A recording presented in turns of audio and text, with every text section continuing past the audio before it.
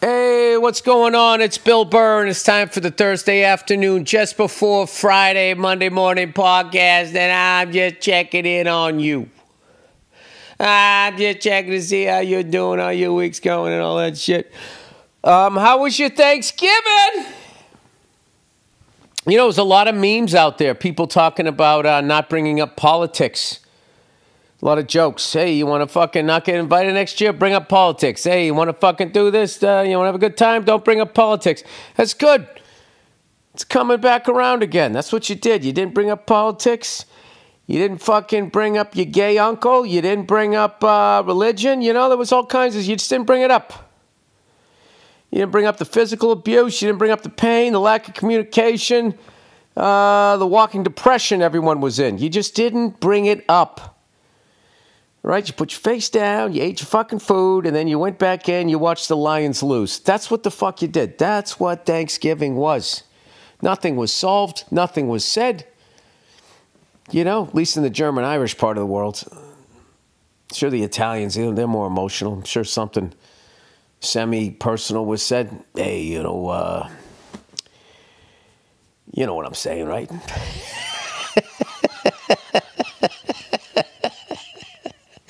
That's the time I grew up in. So I had a great time yesterday, and I've watched the beginnings of 2 really good movies this week and fell asleep like the fucking old dad that I am.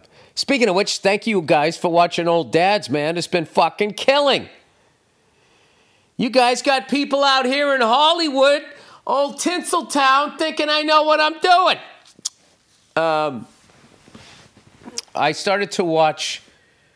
The Grifters, which for some reason I didn't see it when it came out because it just looked like a smart movie, and I was like, that looks like a movie you're gonna have to think. I don't like thinking.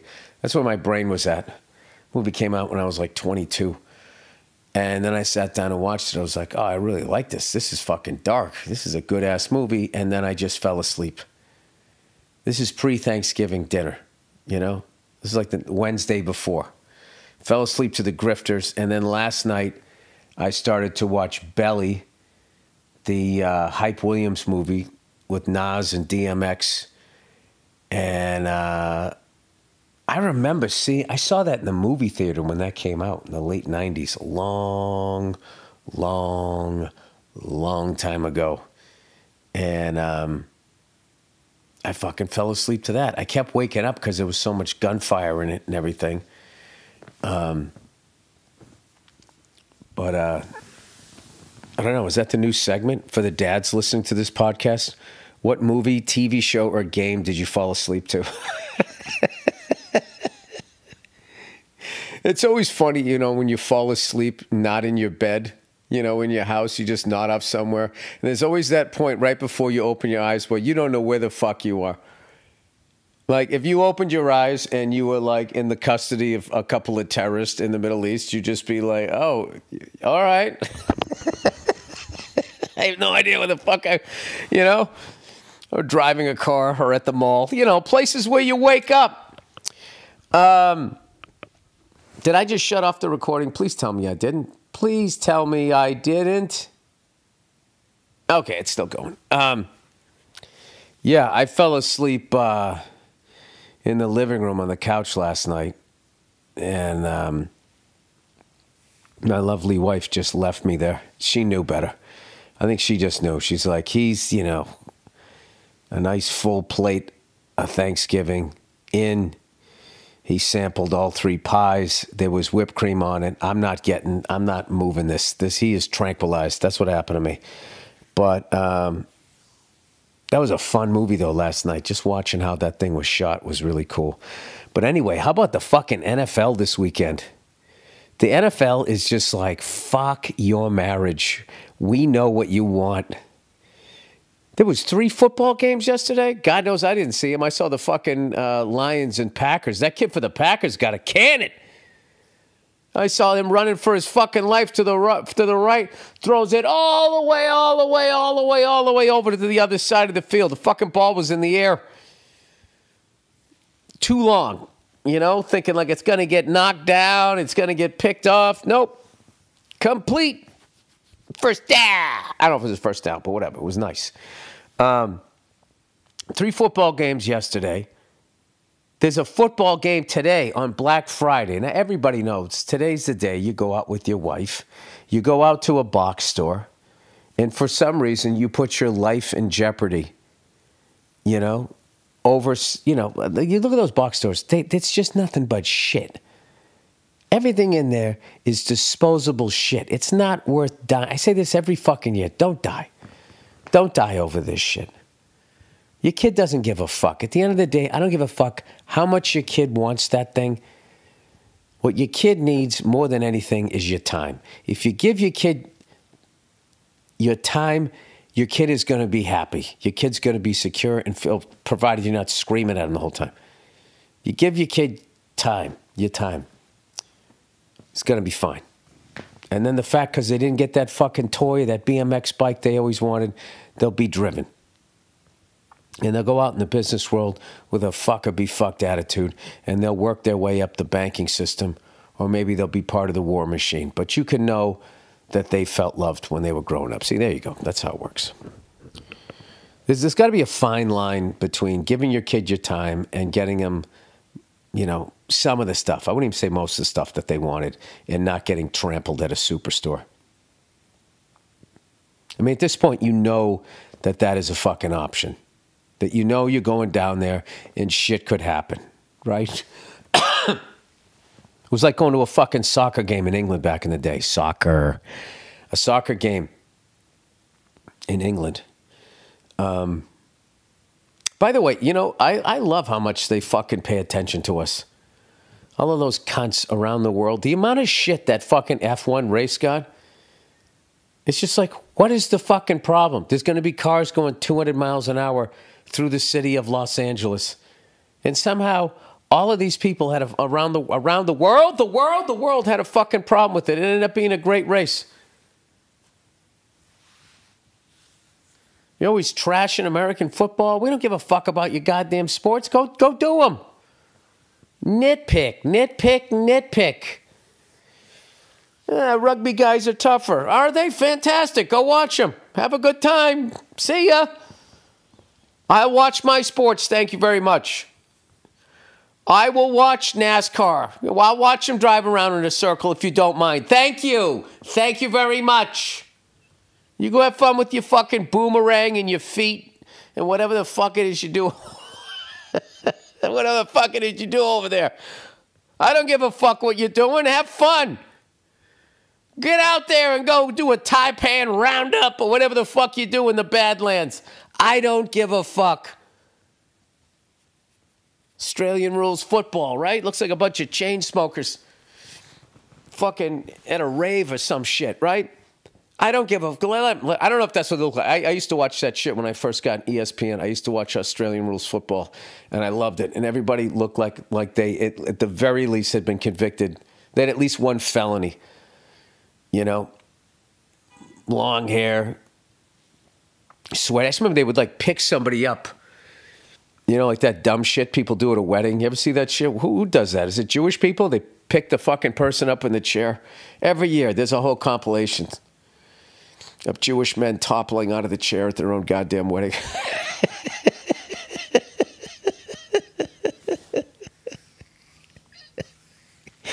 Somebody has gotten seriously fucked up, really banged their head, maybe even a slightly concussed, and had to fucking shake off a concussion because you didn't want to ruin her day.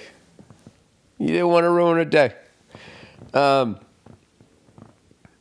gotta be honest with you, that when I see that thing, I think it's a Jewish wedding. When I see some shit, I look at that and be like, that looks like some dumb shit that my people would do. The Irish, let's get fucking hammered and then fucking pick somebody up over our head that's just holding onto a piece of furniture. We're not even holding onto him. What could go wrong? Let's walk out here with the linoleum tiles at the fucking VFW. Let's spin him around a little bit. And you got him? Oh, Mikey!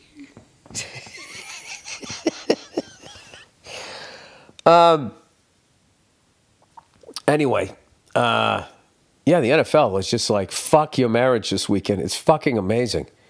I also think they're competing with the NBA Like, I think I get having a football game on Thanksgiving. You sit down, there should be one.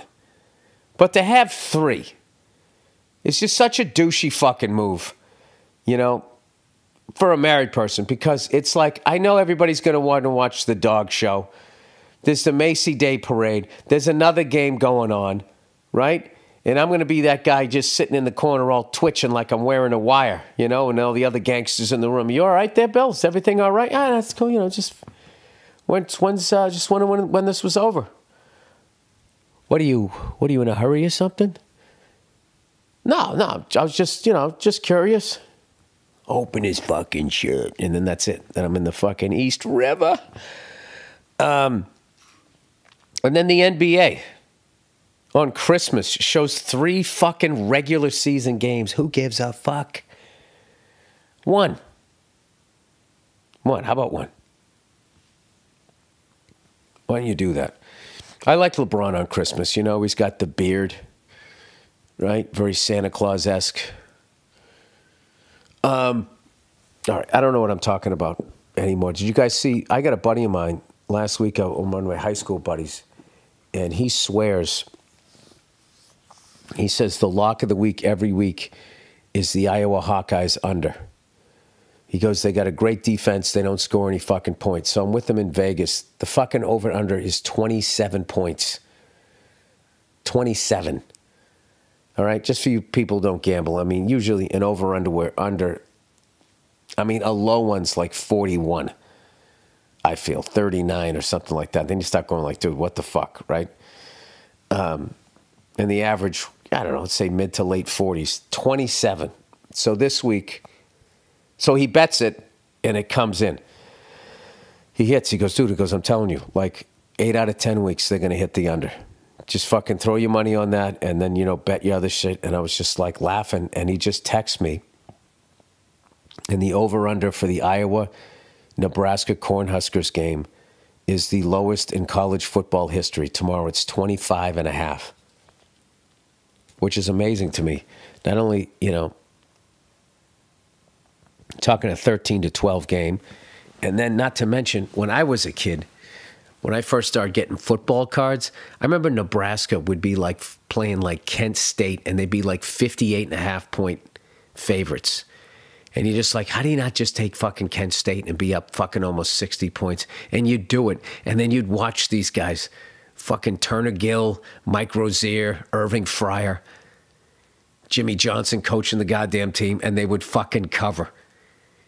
Be like 45-0 at the half. You're like, what the fuck? And then the final score would be like 63. They always get like 63, 72. This is the opposite of that, in case you're bad at math. In case you are bad at math. Anyway, I got to get on my shopping here. My fucking Christmas shopping. I got to start that today after the podcast. I did have a great week, you know. I took a couple... people up in the helicopter this week, which was so much fun. I took my wife up for the first time. We had a great time. She actually filmed it. She put a little bit on Instagram. I had like a fucking perfect landing, set it down like a daisy. And she, of course, shut it off right before I landed, you know, so you didn't see the helicopter hop at all or anything, you know, or like, you know, shake. And I'm sitting there going like, why didn't you film the whole thing? She, oh, you know, I'm thinking about like Instagram stories. I think like that was one of the best landings I've ever had. But anyway, it was funny, you know, like I brought up one of my buddies from back in the day on like Monday. So him, the helicopter tour is all about stadiums, you know, the Rose Bowl, Dodger Stadium, the LA Coliseum. And then, you know, we couldn't obviously go over where the Rams are. That's on like LAX's airspace, right?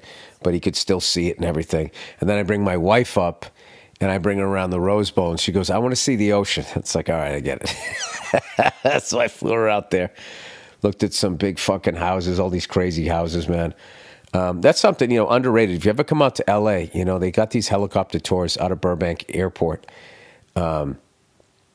You should give that a shot, man, because it's such a great way to see the city, and you see some of the sickest fucking homes. Every time I fly, No matter where I am in LA, I will look down and be like, holy shit, is that a fucking mall? Oh, that's somebody's house? What the fuck, you know? I was over by, way out in the valley. And right along the 118, right before you go through the Santa Susana Pass. North side of the street, just out of nowhere. I guess because they can look out over the whole valley. It must be a sick view. But it's these gigantic fucking houses.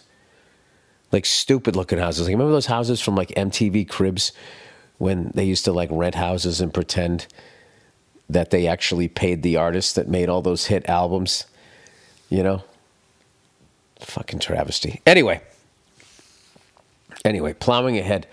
So, who do we got today? We got the Miami Dolphins. I don't know who the fuck they're playing. I'm going to check that out. I do have to go Christmas shopping.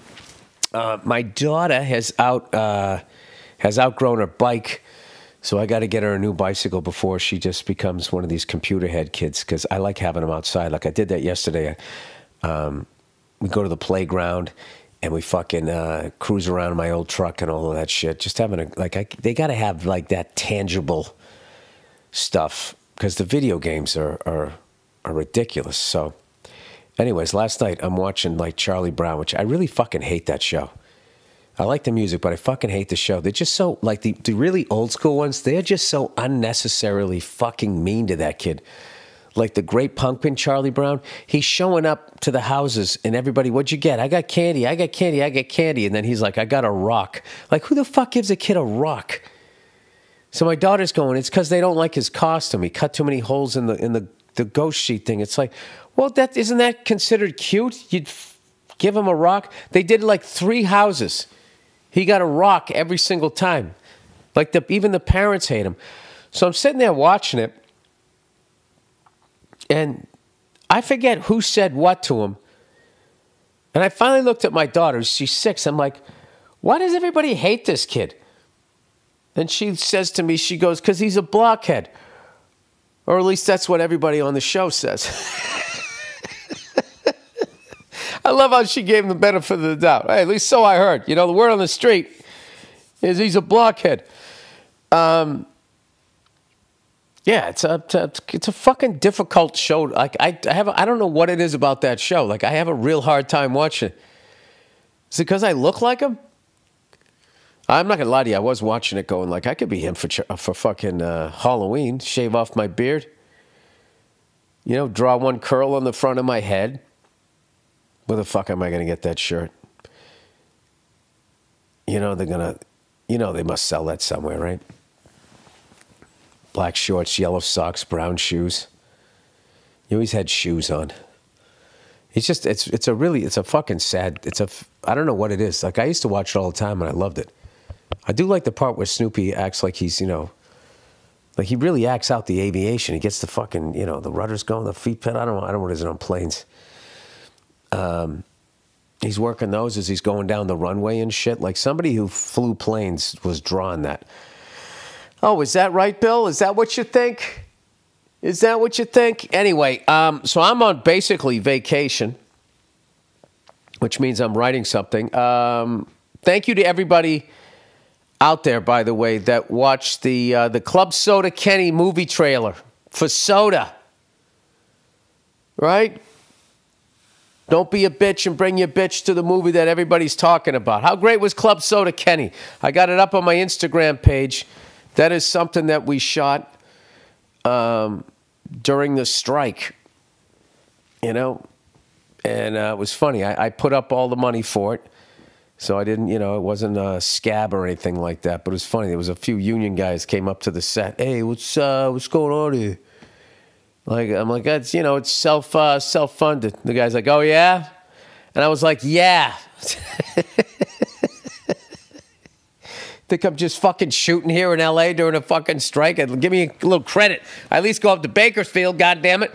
But Club Soda Kenny absolutely killed it. He was a natural. So if you guys give it a bunch of likes, maybe we can actually turn that thing into a movie. I think it would make an incredible comedy and drama. because we were kind of melding Dirty Harry with the Naked Gun. I think it's a really good idea. Who knows? We'll see. We'll see. You never know what's going to happen. But and Bobby Lee was fantastic in it, and Adam Ray, all of these people. Of course, I'm drawing a blank now. Jay Larson is the mayor. You know, we had a great time. Great time. So, there you go. So that's what I learned from Old Dads, right? I did Old Dads. I learned how to fucking write and direct. And now I can make these stupid little things that I want to make. All right? I'll give you guys the whole backstory. Well, you know, I'm thankful for you guys, you know, for coming out to my shows. Look at me. Oh, Billy, pay it forward. How that whole thing came about was, you know, over the years, I've just been fascinated with Kenny's background and him talking about, you know, doing security and being a police officer and all of that. So I started picking up on some of his jargon and stuff, and we would be driving into towns to do a gig, and I would start doing like a gumshoe voiceover. You know, like it was 5 PM in Cary, North Carolina. She was a tall drink of water, da-da-da-da, just doing that dumb shit. Couple of shit'ems on the left, like how he talks. And he would just start laughing, and then I just kept doing it. Like, at first, just sort of teasing him. And then after a while, I started saying, like, you know, we should fucking do something. We should do, like, a fucking, like, a cop series or something with you. And he was like, I'll fucking do it. So, you know, like most shit, you just say you're going to do it, and you never fucking do it. So when we were shooting Old Dads, you know, working long days, and we were getting up early, and I had to act in the thing, too. So I was like, you know, needed to get the juices flowing here, so I would just start riffing with him on the way down. You know, my brain was like at a standstill. I had to, you know, start it up, so I would just start doing that gumshoe shit. And I was just like, you know what, fuck this, we should do this, right? And he's like, all right, we'll do it. And then I didn't have any time, and I was burnt out from the movie. And then the strike came, and I was like, all right, I got time, let's fucking do it. So that's how it all came about. And like I said, Club Soda Kenny fucking killed it. It was funny. The people on the crew was like, who is this guy? Because they're looking up IMDb. He's got no credits. He's a 60-something-year-old overnight sensation. The latest hot throb.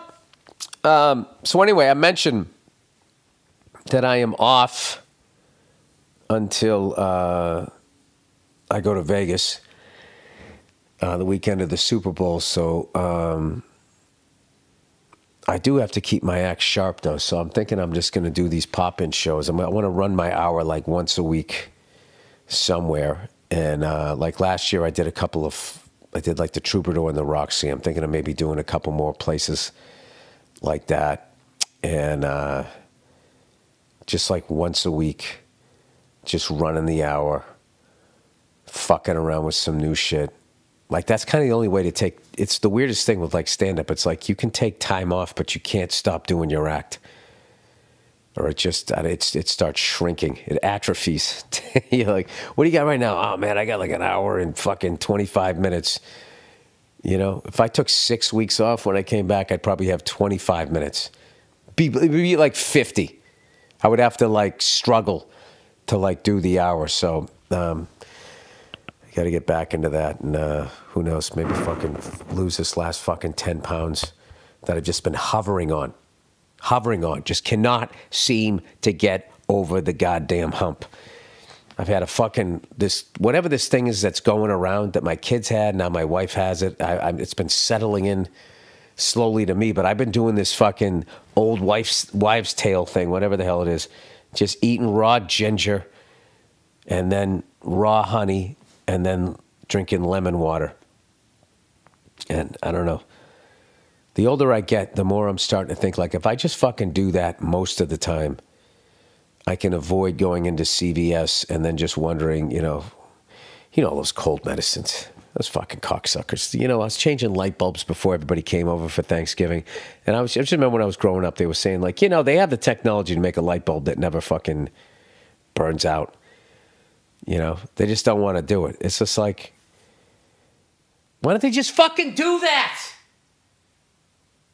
Why don't they just, because it's all set up, you got to keep making fucking money. Oh, God, I'm not going down this thing again.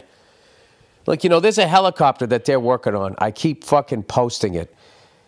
It's literally going to change helicopter aviation as far as, like, I think it's like a 5-passenger, and it's only like $750,000, which, helicopters are, super expensive because of all the moving parts.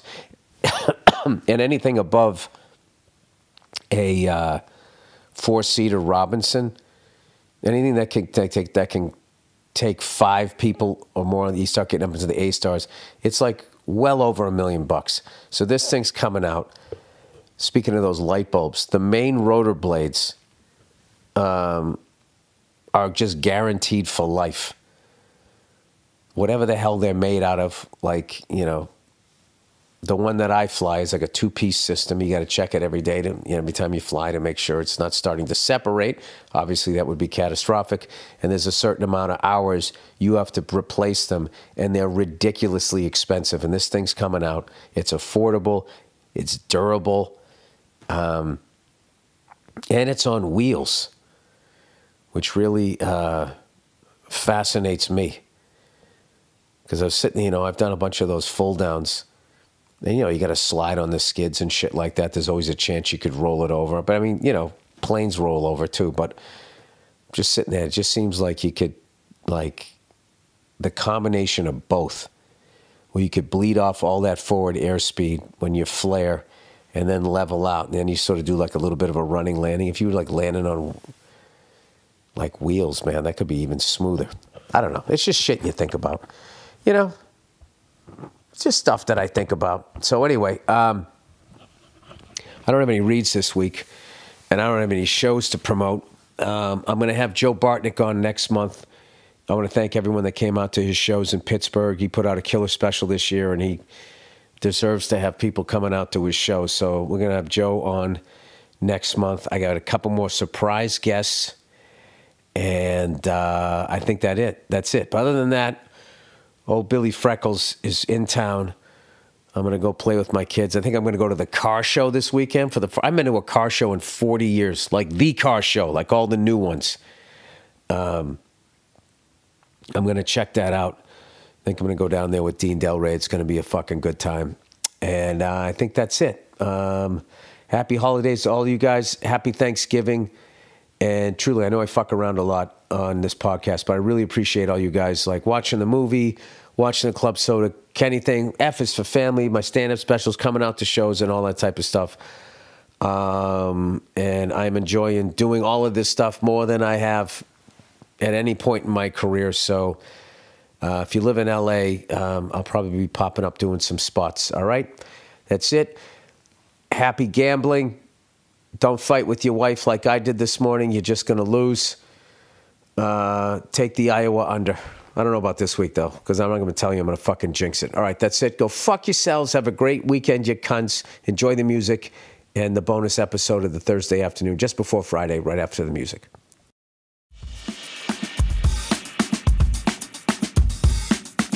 Hey, what's going on? It's Bill Burr, and it's time for the Monday Morning Podcast for Monday, November 23rd, 2015. What's going on? How are ya? What's up? Oh, Billy Redface. Oh, Billy Redcakes. Oh, fucking, what are you doing? Douchebag Freckles here is in a great mood. He's on done with his first week and not doing shit. I'm not doing shit for the last week. I already did it. I already accomplished the dream of not doing shit. And this week I'm not doing shit. Right? Greatest fucking holiday of the year. Everybody talks about Christmas. People talking about Flag Day or fucking Easter. I'm telling you, this is the one. You don't have to buy shit. All you do, you just show up. You show up, little corned beef and cabbage, whatever your little family fucking dish is. You show up, you smile, you do a couple of air kisses, feed your fat fucking face, and then you just slip into the living room, right? And watch the game. Sitting on the sofa. Then there's that other guy, the socially fucking awkward guy who hides in alcohol, sitting in the lazy boy. You guys are angled just enough that you can see each other in your peripheral, but you never say anything. A couple times you go to start the conversation, and you see the lonely guy being excited, but then he fucks it up, and you see him withdraw again. and you try to act like it didn't happen. And that's just the second quarter. All right? Anyways, I did my official weigh-in today to see the damage I did. I was about $165 or something before I left to go to way back in September, right? I was trying to get down to 162. I got to 165, and one day I just skipped rope and just sweated it out. I got to like 162 point something, but that's bullshit, right? Got down to 165. Then I had a wedding, a week-long family event, and then right after that I went to Texas for a week and then Toronto. And I came back for a few days, and then I went to D.C., then I came back for a few days, like a week, and then I did that 2-week fucking tour of the Midwest, came back for 3 days, then I did the Philly run, then I went to New York, and then I did MSG. So in that time, I knew I was putting on weight. I knew I was doing it. I knew it. I couldn't stop, right? All right. Now, before I started this whole thing, I was 187 pounds. I went down to 165. I lost 22 fucking pounds. So the big question is, Bill, you dumb fuck, after you did all that work, you stupid cunt, how much did you give back this morning?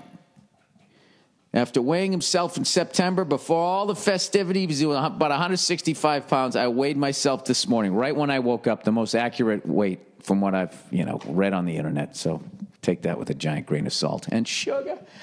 176.8. Oh, Billy, what did you do? I just remember my last night in New York, fucking hammered, eating 2 slices of sausage pepperoni, and it wasn't even good. And after the first one, I was like, Jesus, this is so much shit on this. This feels like Chicago pizza, where like nobody in their right mind ever has more than 1 slice of deep dish pizza. You just fucking, you can't do it. You're out of your fucking mind.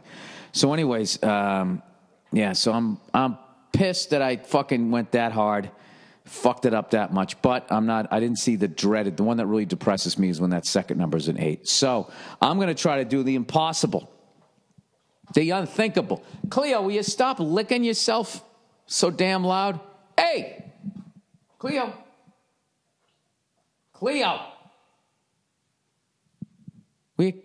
You. Knock it off over there. I know you got to do what you got to do. You need a bath? Anyways, the fuck was I talking about? Oh, I'm going to try to do the impossible, the unthinkable. Ah, there she goes, licking herself again. Good Lord, no shame whatsoever. I'm going to try to lose weight during the holiday months here. I'm actually, during the week of Thanksgiving, I'm trying to go. My goal is to do the 3 pounds that I was doing back in the summer, drop 3 weeks. So that's 173.8 is what I need to be next Monday morning when I roll out of bed. And so we'll see what happens. But here's a fucked up thing. I made 3 pies yesterday. All right? Not all for me, obviously. Just people come by the house and stuff like that. So I made a cream pie, a pumpkin pie, and an apple pie. And I actually fucked with the Sacred Family recipes. Now, I haven't had a slice of any of it yet, but I upped the cinnamon in my apple pie, and I used this different recipe. It was a butter-based crust, and my wife sent me a fucking text message. I thought the house was on fire. It was just OMG, OMG, OMG, OMG. I can't even say it that fast. She fucking, well, say it slower, Bill. We still understand. She wrote OMG like 50 times in a row. So I was driving, so I texted while driving, of course, and I said, pie, question mark, house fire, question mark. And then she did a bunch of emoji shit. And she wrote, that pie is fucking delicious. I said, how's the new cinnamon level? She said, perfect. And then I said, yes, with an exclamation point. How about that? You got to hear my whole private text message. No, that's the best. Apple pie's a motherfucker. You know? I don't know how you guys do it. I use like 3 different types of apples. You got to peel them, then you quarter them, then you try to get like 8 slices. Right? You slice them nice and thin, the way Paulie does the garlic and fucking Goodfellas. And you gotta have your mix ready though, so they don't turn brown. You stick them in there, you swoosh it around and all that. You make sure it gets all over the place, and then the fucking the apples all intermingle. You know what I mean? Like the higher ups don't want us to. Like everybody getting along. I'm fucking with you. I guess what? I went down to the Comedy store yesterday for my first set since my last show in New York. And I went down there. I had the best fucking time. I tried out all this new material. And I actually walked into the Comedy Store. And, they have the original room. And then they have the main room. The original room is part of the original club when they just bought half of it. It used to be a nightclub called Ciro's. And where the original room sits, I think was the back of the main room. So, anyways, whatever. Come out to L.A. Just walk in. Take a look at it. So I go, what's going on in the main room? And they go, Dick Gregory. I go, what? They go, Dick Gregory. I go, Dick Gregory is on stage right now? And they were like, yeah. And I went in there, and the guy was fucking hilarious. Still funny as hell, still edgy, talking about topical stuff. He was talking about Paris. He was talking about all this just right up-to-date stuff. He was fucking amazing. So that gave me a charge. So then I go into the original room. They bring me up. I start doing my thing. Everything's going great. I did my little wage gap joke, and then I get off stage. Thanks a lot. And all of a sudden, this lady, she comes up to me, and then she just wants to present her case. She's like, well, actually, I'm in my mid-30s, and now I'm at an age now that when I go out with a guy, he wants to go Dutch. He expects me to pay for half. And then I just go, well, yeah, you should. You should. I don't think it's asking too much. You're in your 30s. You've demonstrated that you're not a first-round draft pick at this point. You're fucked up like me. So, I know I'm fucked up. I know you're fucked up. Or maybe too driven to commit to anything. So, we got to keep each other at arm's length here, right? So I pay for my shit, you pay for your shit. I couldn't even listen to that's your big fucking complaint in life, that for the first 30 years you got free fucking food and drinks. Like as a guide, you know how far back into my life I got them? They get to live like 8-year-olds. Remember when you were a kid, you just walked around? As a kid, you had no money. You went out with your parents. You had a whole fucking day. You ate. You had drinks. You fucking, not booze, but, got yourself a high C, whatever the hell you had. Went to a ball game, whatever. You never went in your pockets. The life of a kid. You essentially, not like, look, I obviously know women don't just not pay for fucking anything, but I'm just saying that when they get courted, you don't have to pay for shit, generally speaking. Right? So anyway, so she comes up to me, and I just didn't want to fucking hear it, and I made the mistake. I treated her like a guy, and I feel bad. I just gave her shit. And then she was like, you're being mean and everything. I'm like, it's a comedy club. We're comedians. This is what we do. And then she wanted to make her fucking point, and I just, I said, all right. And I just walked away. And then, of course, I made the mistake of asking another comic. I go, was I just too mean there? And he's like, yeah, no. Comedian will never say you're too mean. They'll, no, say, seemed about right. Felt like the right level of it. That's a pet peeve of mine. I don't like when I'm standing on stage and you could heckle me while I'm making my point. Instead, you don't. You wait till I get off stage, and then you want to have some fucking, Charlie Rose conversation about what the fuck you think of the joke. I don't give a shit at that point. I would much rather that you yell out during my show. Like, hey, I'm in my 30s. I got to pay for a date. Then we could have had that hilarious conversation, a little back and forth. But instead, I got to get off stage, and then you come up to me like I'm being debriefed after my shift. You know what I mean? See where I went right, see where I went wrong. Like, I don't want to fucking hear that. But you're more than welcome to heckle me. I don't give a shit. I don't care about that, I'm up there. It's me and the mic stand. I feel safe.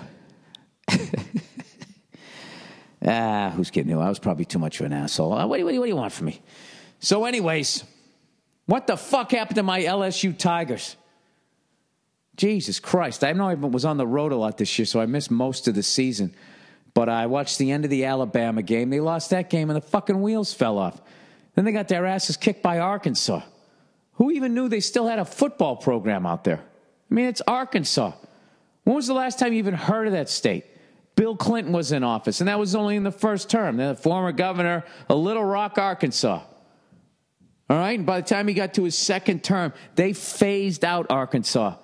Like the older brother on Happy Days, right? No more Chuck. Now he's at school. Now he doesn't exist. Right? How the fuck do you lose to them? They're not in the Midwest. They're not in the South. They're just there. The name of their capital, Little Rock. It's got little. How does your capital have little in it? Unbelievable. We fucking lose to them. What even goes on in Arkansas? For some reason, when I think of Arkansas, you know what I think of? I think of like an Oldsmobile 442. Like a 65 for some reason, you know? And they're riding around. I bet they're all driving around old cars. Like Cuba, you know? Like that embargo hit them real hard, too, even though there's no embargo on them. But they're just Arkansas. How the fuck do you lose to Arkansas? I'm just waiting for those fucking Arkansas SEC people. Actually, we're fucking 7-1 in the conference. I don't care. And then who the fuck did they play this past week? Ole Miss. You know, right down there on the goal line, and one guy thinks it's a fake play. The other guy is trying to hand it off to him. It was fucking Keystone Cops. Keystone Cops. This is what kills me. They'll probably end up getting rid of Les Miles. You know what I mean? I love that. One bad fucking year, and then all of a sudden you don't know how to coach anymore. You watch. They'll run them right out. You know, well, somebody's got to answer to this. Nobody can just be like, you know what? We had a bad fucking year. It's got to be like, oh, you know what? That's it. You're done. You don't know how to do this anymore. Does that happen at your guys' jobs? You know what I mean? Say you're working at Staples, right?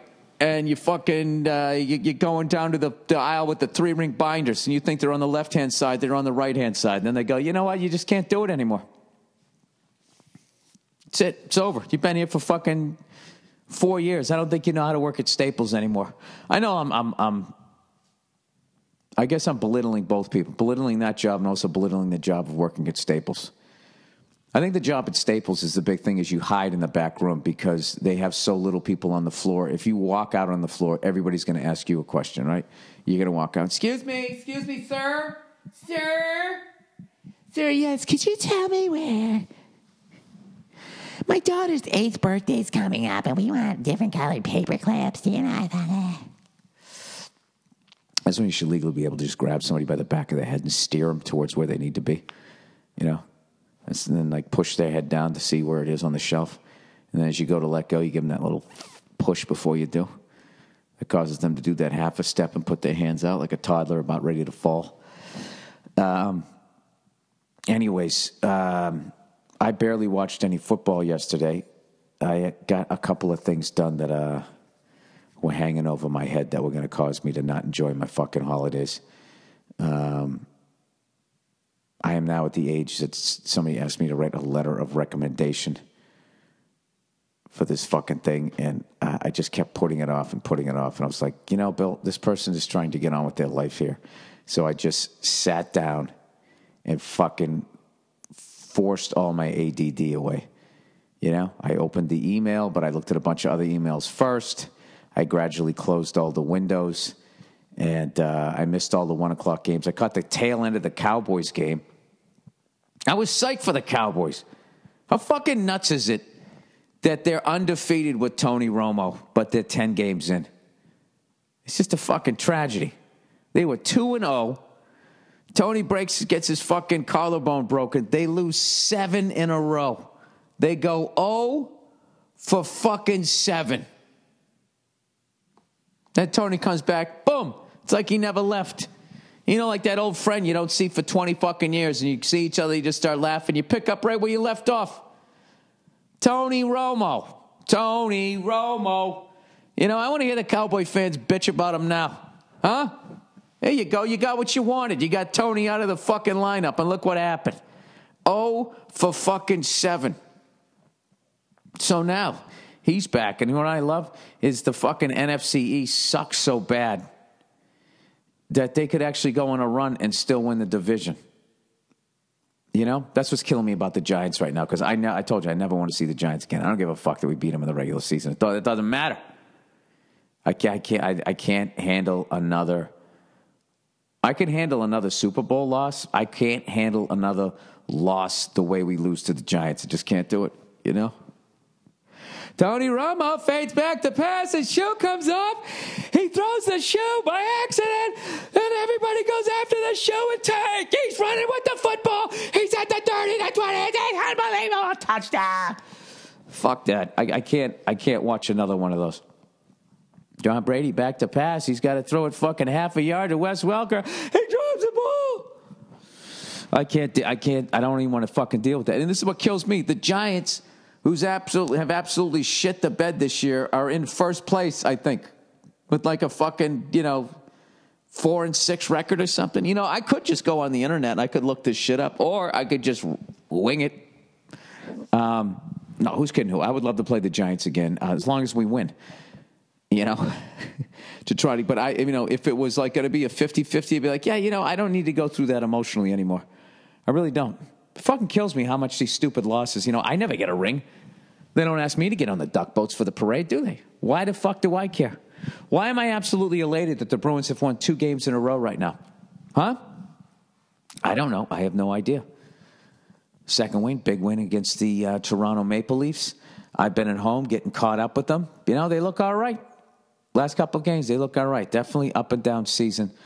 So, I don't know. I won't pack it in until like February. And in February, they're still doing this stuff. Then you start getting those awful feelings like you almost want your team to lose so they get a better draft pick. But I can't fucking do that. But anyways, did I miss it yesterday? Did the Islanders and Canadians play? Joe Bartnick from Puck Off told me that there was going to be bad blood.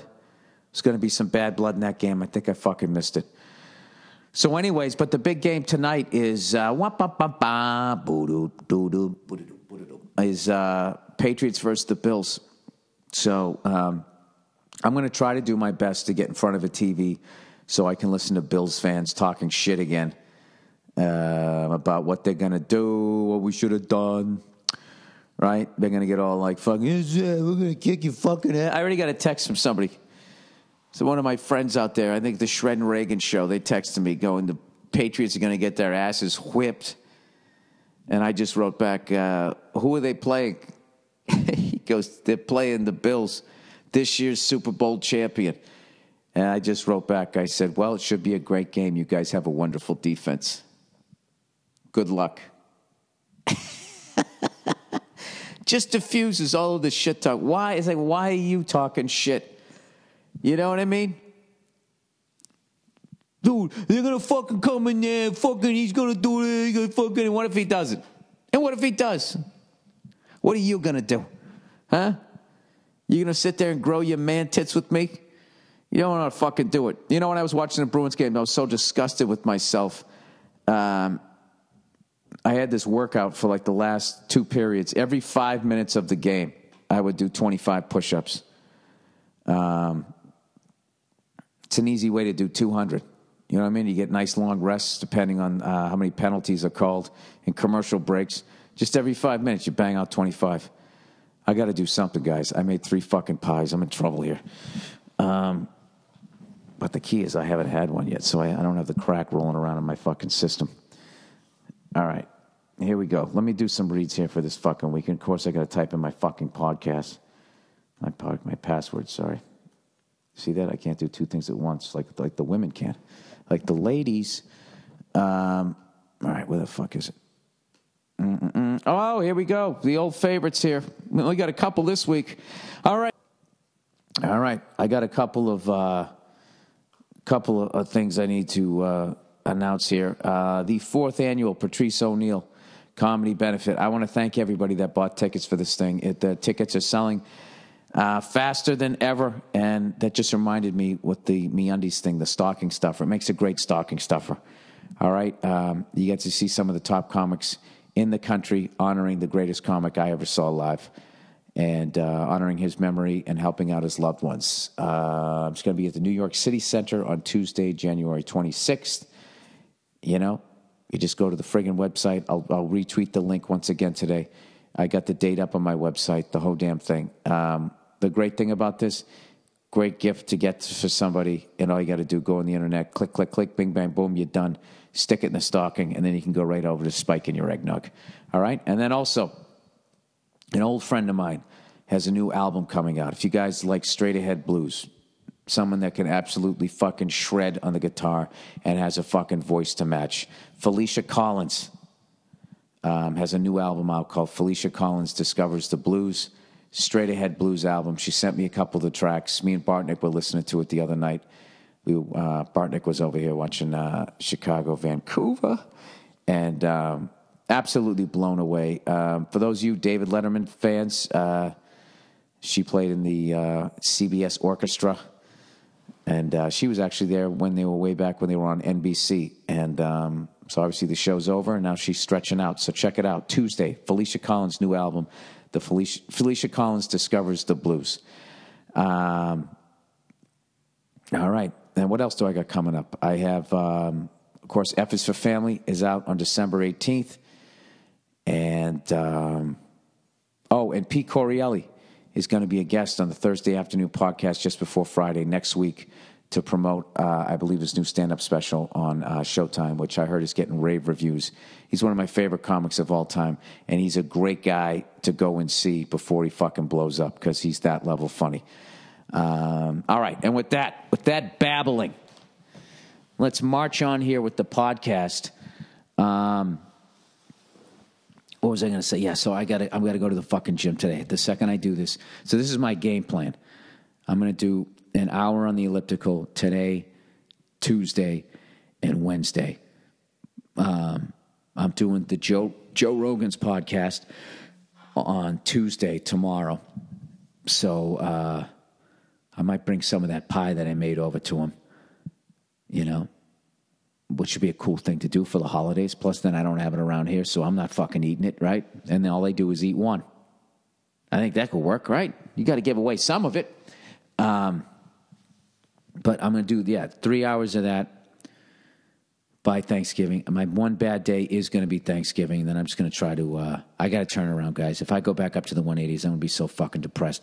I just don't want to be that fucking guy at the start of the year, like, I'm going to fucking, here we go. I'm going to fucking get in shape, You know what that's like? It's like starting your year as a fat fuck who's got to drop like fucking 20, 30, 40, 50, 100 fucking pounds. It's the worst. Why not get started now and not do the fucking damage? You know what I mean? You know that awesome feeling you get, if before you go to work you make the bed and you come home and the bed's made. You know that fucking feeling? Or maybe the night before you did all the dishes and you wake up to make breakfast and there's no dishes from the night before. That ahead of the game feeling, or at least I'm even. You know what I mean? Like I don't got to start my day doing yesterday's bullshit plus whatever the fuck hits me today. That's what it's like to be on January 1st to actually be in shape. And I don't think I've done that since my 20s. So I'm really going to try it. And it always helps me to announce it on the podcast that I'm going to fucking do it because I know you guys you guys are going to check in on me and you're going to give me shit when if I'm not talking about it, I'm not doing well. And God knows you guys like to be mean, but I probably deserve it after what a cunt I was to that lady last night. I wasn't even a cunt. It's just the fact that she's a woman and you're just supposed to let them win. Be like, oh, wow, yeah, you, and you. Yeah, that's exactly what the joke was about. It was all about you. All of you. Why not talk about all of you? You're so interesting. Please tell me another story about your dumb day and what you said and, oh, my God, what you were like. So I said this, and then she said that, and then I was like... Ladies, how do you not see the pain in your man's face when you're doing that? You know what I mean? I see the pain in my wife's face when I try to talk to her about a game. Nia, it was fucking 2 minutes left, right? Patriots are getting killed on defense, right? We get the ball back. Tom Brady throws the ball. Giant guy grabs it, and he fucking lands on his stomach, knocks his wind out. And by then, it's just fucking over. She just starts making fun of me. Really? Oh, my God. Oh, that's amazing. She doesn't give a fuck. But if I don't listen to her fucking stories, oh, Jesus. Oh, forget about it. It's a big goddamn... I don't know what it is. Anyways, let's get to some of the reads for this week, okay? Yeah, Bill, it's fine. It's absolutely fine. Oh, I'm doing the comedy jam tonight. All right, with the fucking text messages there. Let's read the text message. Oh, was that somebody else who saw the F is for Family? Yeah. They saw the trailer. People are liking the trailer. Thank Christ. All right. Venue. Dear Billy Big Shot, now that you've done the mother of all venues with MSG, what non-traditional venue would you like to play? Like something like the Great Wall of China?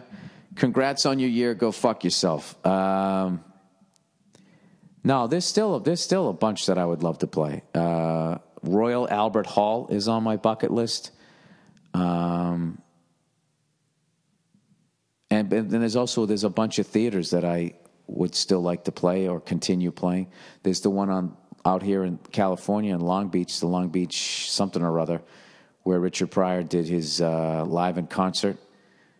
I already did a show at the Palladium. That's where he did live on the Sunset Strip. And I forget if the one that he performed at when he did his Here and Now, which I think was in New Orleans. I got to see if that one still exists. But I really, I like doing those old theaters. I like doing them, man. It's like going to old ballparks and you hear all the people that were there. Like last night when we were down the Comedy Store, there's just characters just show up, right? Dick Gregory's on stage, and then this other guy comes in because he knew Dick Gregory. He was the publicist for Ciro's. There was this nightclub, I said before it became the Comedy Store. And, when Frank, Dean, Sammy, and all them were down there, he was just naming all of these fucking names. He said, he goes, I first came here in 1950. So I'm immediately doing the math going, Jesus Christ, if this guy was like 20 in 1950, that's 65 fucking years ago. He's 85. He didn't look like he was in his 80s. He actually looked great. But so let's see. What venue? Red Rocks. I performed there, though. But I did Red Rocks when it was there was some sort of animation thing going on after it. So Wendy at the Comedy Works got me the gig, and we went out there. But it was cool to be at Red Rocks, but they weren't there for me. They were there for the fucking film. So there was a lot of chatter. But a lot of the things on my bucket list are venues that that either bands played in that I love and had some live album there, or comedians that did a special there. So I told you, when I was in Hammertown there up in fucking Toronto, Ontario, in Ontario, not Toronto. They just kept calling it Hammertown. I can't even remember the name of the town, but it's south of Toronto. I didn't realize I performed until after I was there. I performed at the theater where Bill Cosby did Bill Cosby himself, arguably the greatest special of all time. Now what he did afterwards, I don't want to get involved in that. So that was cool. I did. Yeah, that's a great question. I don't know. I just want to keep going. I like going to venues that I'd never been to. You know what I really enjoyed this year is when I was doing the tour of California, going to Reno and Bakersfield and Fresno, and they were along the old school highways where people were psyched. Like the highway went right down Main Street, so they would have some big fancy sign. Reno, biggest little town in the West. Fresno, whatever the fuck their slogan is, they would always have like town and then some sort of slogan. Bakersfield, like, hey, stop and stay a while, some corny shit. But I really like that Route 66 type of stuff. And as far as Europe goes, that's to me is all about World War II, World War I. Those types of places. But as far as performing, I don't know enough about Europe and that type of thing. I did look up, AC/DC, where they recorded If You Want Blood, their live album. That was a place, I believe it was in Glasgow or Edinburgh. I want to say Glasgow, but the venue doesn't exist anymore. So, yeah, so that I would say that. I get a big charge at a music place because I'm a total nerd when it comes to that shit. And I remember when I was in London, a couple years ago, accidentally coming upon that Ronnie Scott's, and I saw Jeff Beck have one of the great fucking, was him, Vinnie Colaiuta, and that chick on bass, and they just were fucking unbelievable. Like Jimmy Page was in the crowd, sinking down in his seat, like, oh yeah, I stole that riff. I remember stealing that one from him. Nicking it, I believe, as they call it. So yeah, there's still plenty. left. And the MSG for me was not, as much as it was a high water mark, it wasn't like this, and now I just slide down the back nine for me. It was, it just felt more like an honor to be there. And it was mine for an hour and a half. And then, the second you leave, somebody else's name was on the marquee. And it's like, wow, I got to do that. But I got to tell you, I had just as much fun fucking around with the new stuff, It's hard to describe unless you're a comedian, the excitement of new stuff. Like, oh, I get to say new shit. I have to keep saying this stuff and trying to figure out how to make this fucking new again tonight. Anyways, so yeah, I would say Royal Albert Hall is like the next one I'm really thinking about. But there's no way there isn't something in Ireland or something in Scotland or Finland, Norway. I mean, I think I'm doing a tour of the fucking Eastern Europe. Be crazy to play a venue that like fucking like Hitler or Stalin or Mussolini, one of those fascists. Well, no, I guess Stalin wasn't a fascist, but one of those fucking maniacs gave his speech, and it still exists. Fucking nuts, right? I don't know. All right, baking. Hey, Bill. Bacon Bill. I'm thinking about surprising my girlfriend and her family by bringing over a homemade pie for Thanksgiving. All right, dude, I got you. I'm going to make 2 pies because one isn't enough. I'm thinking about apple and pumpkin. Also, please know that apple capitalizes apple, as if there's no such thing as fruit. Oh, the Apple Company. Anyways, I know from previous years that you're killing it in the kitchen. Oh, thank you. Before I call my mom and get her 2 cents from you, can I get some pointers? Some basic do's and don'ts when getting into it. Should I avoid either apple, the fruit, or pumpkin? Thanks. Pumpkin pie is an easy recipe. Apple pies work as far as the filling, but it's also it's apples and cinnamon, man. I mean, come on. I'll give you the biggest, like the filling is easy. All right. The thing that scares and intimidates people is doing the, oh my God, guys, do I have to make a fucking pie crust making video? I'll fucking do it. I'll put on the apron. I'll put on the apron and a silly hat. I'll do that for you for fucking Thanksgiving. How about that? I will make a fucking pie video. Pie crust video. But if you're going to do it right now, because I won't get the video up in time, I will show you, I'll try to walk you through it. All right. So the recipe that I use, it's 2 cups of all-purpose flour, the kinds that people say, you're going to die if you eat it. That's what you want. With the pie, you don't want to go any low-fat. You don't want to go wheat. You don't want to do any of that fucking stinky feet Seattle thing with it, all right? You want to go Midwest Chicago heart attack, all right? You're making a pie. You want to be healthy? Go have a fucking salad. That's not what we're doing here. That's not what... Stop your crying and get out of my kitchen! Right? It's funny, there's roofers fixing something on my fucking roof that's never going to be fixed, and they probably just heard me yell that. Now stop your crying and get out of my kitchen. That's how rumors start. Oh, I know that guy. That guy tells jokes. Yeah, he's fucking verbally abusive to his wife. Anyway, so what you want to do is 2 cups of flour, okay? And you get yourself a sifter, right? And there's always a little bit of salt. Go easy on the salt. Like 1/8 of a teaspoon. So what I do is I take the cup of fucking flour, I pour it into the sifter, and the sifter is sitting in the bowl that you're going to sift into. Don't just pour it into the sifter. It's going to end up on your counter. You don't want that, right? So you pour in 1 cup, then you put in your salt, then you put your next cup over it. Then you sift it, right? It comes fucking out. Then you add your shortening, right? I use a stick of butter. Sorry. You want it to be cold so it's not too fucking mushy. Take it out of the fridge. You just cut it up in 1/8 of an inch slices. You put it in there, and then with your little fucking thing that you hit. See, this is why I'm going to have to do a video. You want to cover it, right? And then you put your shortening in, and then cover that. You want it to be all like you're making a fucking meatball. You want to get the breadcrumbs all over, except it's the flour. And then when you do that, you just lightly tap all the way around. You're letting that shortening start kind of get into it. Then you go a little harder, gets a little mealy. Once it's a little mealy, you start adding your water. I got to make a video. And I can also show you how much you can fuck up a crust and still save it.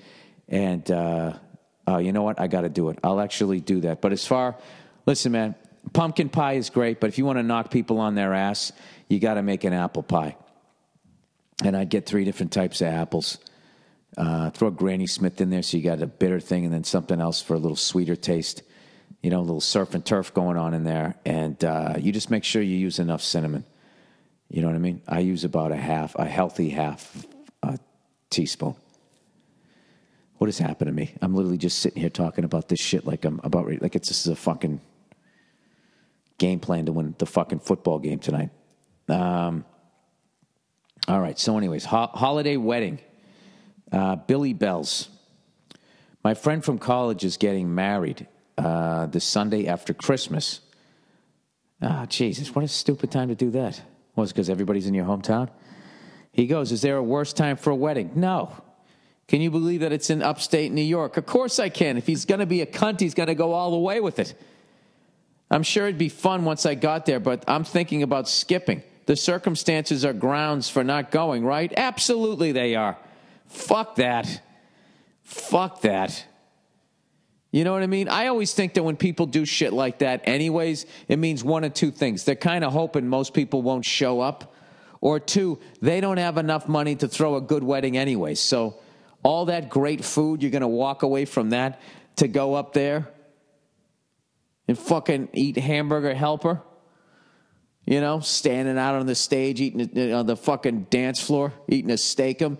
Celebrate good times, come on. Boo-doo-doo-doo-doo-doo-doo. And you know one of your friends is going to cancel last second that agreed to go. And you're going to fucking show up there. Wahoo! There's some shit food being served right here now. Some fucking shitty food that's going to come out your ass. Yeah, fuck that. Fuck that. And he can never give you shit. All you got to do for the rest of your life when he gives you shit or she gives you shit or whatever about not going, you're sitting at the bar and they're fucking in your fucking ear. You just keep looking straight ahead and you just throw your hands out and you just go, you got married on the Sunday after Christmas. Who does that? That's it. And as they try to defend it, you just talk over. Married? Like the Sunday after Christmas. When? The Sunday after Christmas. It's almost like you didn't want me to be there. Huh? If you get divorced, when are you going to get married this time? Fucking New Year's Day? The fuck out of here. What do you think? You're better than Santa Claus? You're better than the baby Jesus? Huh? You think you're better than the prime rib my mother makes on Christmas Day, you motherfucker? Where the fuck do you get to upstate New York? How dare you? I'm going to be that fucking person driving in a station wagon? Fucking Sunday after Christmas. Get the fuck. This is like my time off. This is my time off. This is my time. Okay? I'm going to go to a goddamn wedding. Oh, that just reeks of like my friend got ordained as a fucking preacher. He's going to go up there in his fucking street clothes. Oh, yeah. I bet they're getting married in like the basement of a fucking Holiday Inn. And the ceremony's going to be going, and the door to the function room's still going to be open, and people are going to be randomly walking by looking at it. You know, they got to keep the door open because there's no bathroom in the function room, so you got to walk out. Oh, that's a shit show. Jesus Christ, dude. That's like a sales meeting you don't want to go to. Well, you know what? I've convinced myself that I wouldn't go. I don't know what you're thinking, but I wouldn't go. That's totally grounds for skipping. A wedding alone is grounds for skipping. Who the fuck wants to go to that? Unless you're still in your 20s, and then it's a good time. You want to go to a wedding single, right? Go there, maybe bang somebody, right? Have a good time. But you don't want to go there, if you're not married, then eventually she's going to look, when are we going to do this? Ugh. No, you think of it just fucking doing a running jump right off the balcony. All right, sleep trouble. Sleep trouble. All right. Hey, Bill, I just started traveling for work and getting a good night's sleep is brutal. Yes, it is. I'm not trying Ambien or increasing my alcohol intake. How do you deal with all the travel? Alcohol. Do you use one of those stupid neck pillows? Nope. Hotel beds aren't bad. If I do sleep well, I end up waking up feeling comatose, which leads me to being more tired because those beds are huge and soft and I don't want to get out of bed. You're also making up for the sleep that you didn't get on other nights, which you can't really do. You know, there's that weird thing that if, like, say, you know, you got 6 hours one night and then 10 hours the next night, so you got, you know, it averages out to 8 hours. It still doesn't work that way for some reason.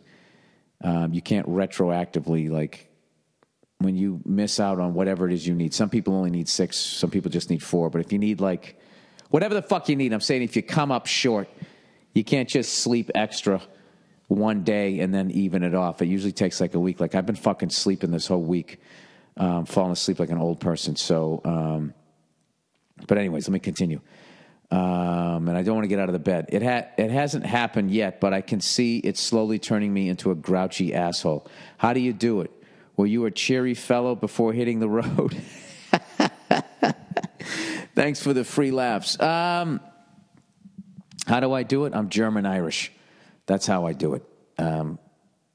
We're not in touch with our feelings, so even if I am tired, I'm just naturally trained to block it out, and I just get up and I go. But however, every once in a while, when I do make a conscious effort to think about slowing down and relaxing and not having something to achieve every fucking day, be it picking up dry cleaning or writing a new joke, I suddenly become aware of how tired I am. So what I would do is not use any of the drugs. And I also wouldn't fuck with alcohol. I wouldn't do that either. What I would do is work out in the morning and then go to your job, whatever it is that you do. And then at night, because you were working all day and you worked out, you'll actually go to sleep. If you just get into the good habits out there, it's not that bad. But I don't know. Biggest thing that I found is food. Food is difficult, and if you're doing like a bunch of one-nighters, if you're like a traveling salesman kind of fucking thing, selling your widgets or whatever, that's when it gets hard because you spend your day traveling, and then you arrive at the hotel, you're fucking hungry, but you got to go to your gig, so you usually end up, you know, you're like, hey, do you guys have anything healthy? Like, we got an Applebee's. Oh, yeah? Do they deliver? They sure don't. They sure don't. Nodding yes. They sure don't. You should shake your head no. Can I get what I need? You sure can't. Not in this town. So then they always have like fucking menus, and they're always going to give you some Chinese food, which is going to be unfucking believable or absolutely horrific, depending on it has nothing to do with where you're at. Every fucking town in the United States has Chinese food, I believe. And every town has a Chinese family that moved there, right? For the most part, or at least within 2 towns. There's a Chinese family that moved there, and they will make that fucking food. Now, whether or not they're people from China that know how to cook, that's the fucking rub. You know, if you never noticed that? I've been in the middle of fucking Kansas. And I got some of the best sushi I've ever had. Japanese family, middle of fucking Kansas. It's like, how did you end up out here? This is unbelievable. Most of the white people I know didn't end up out here. How did you, from Japan, end up in Olathe, fucking Kansas? Oh, speaking of bucket list, man, I have like a bunch of college basketball games I want to go to. I want to go to Kentucky. I've always been a Kansas fan. I don't know why. I want to go to their facility. I want to go to a Duke-Carolina game at Carolina and at Duke. So I've been to UCLA. Who else has a big basketball program? Georgetown, Syracuse, the Redmen, St. John's Redmen, whatever the fuck they're called now, the Red Storm. I grew up on Big East basketball, but I used to love watching all of that shit. So I've been to Indiana. I told you guys I went to an Indiana University basketball game when Bobby Knight was still on the team. I could not fucking believe the level with which that guy was screaming at his players. It was insane. Coming all the way out, and his fucking head just snapping.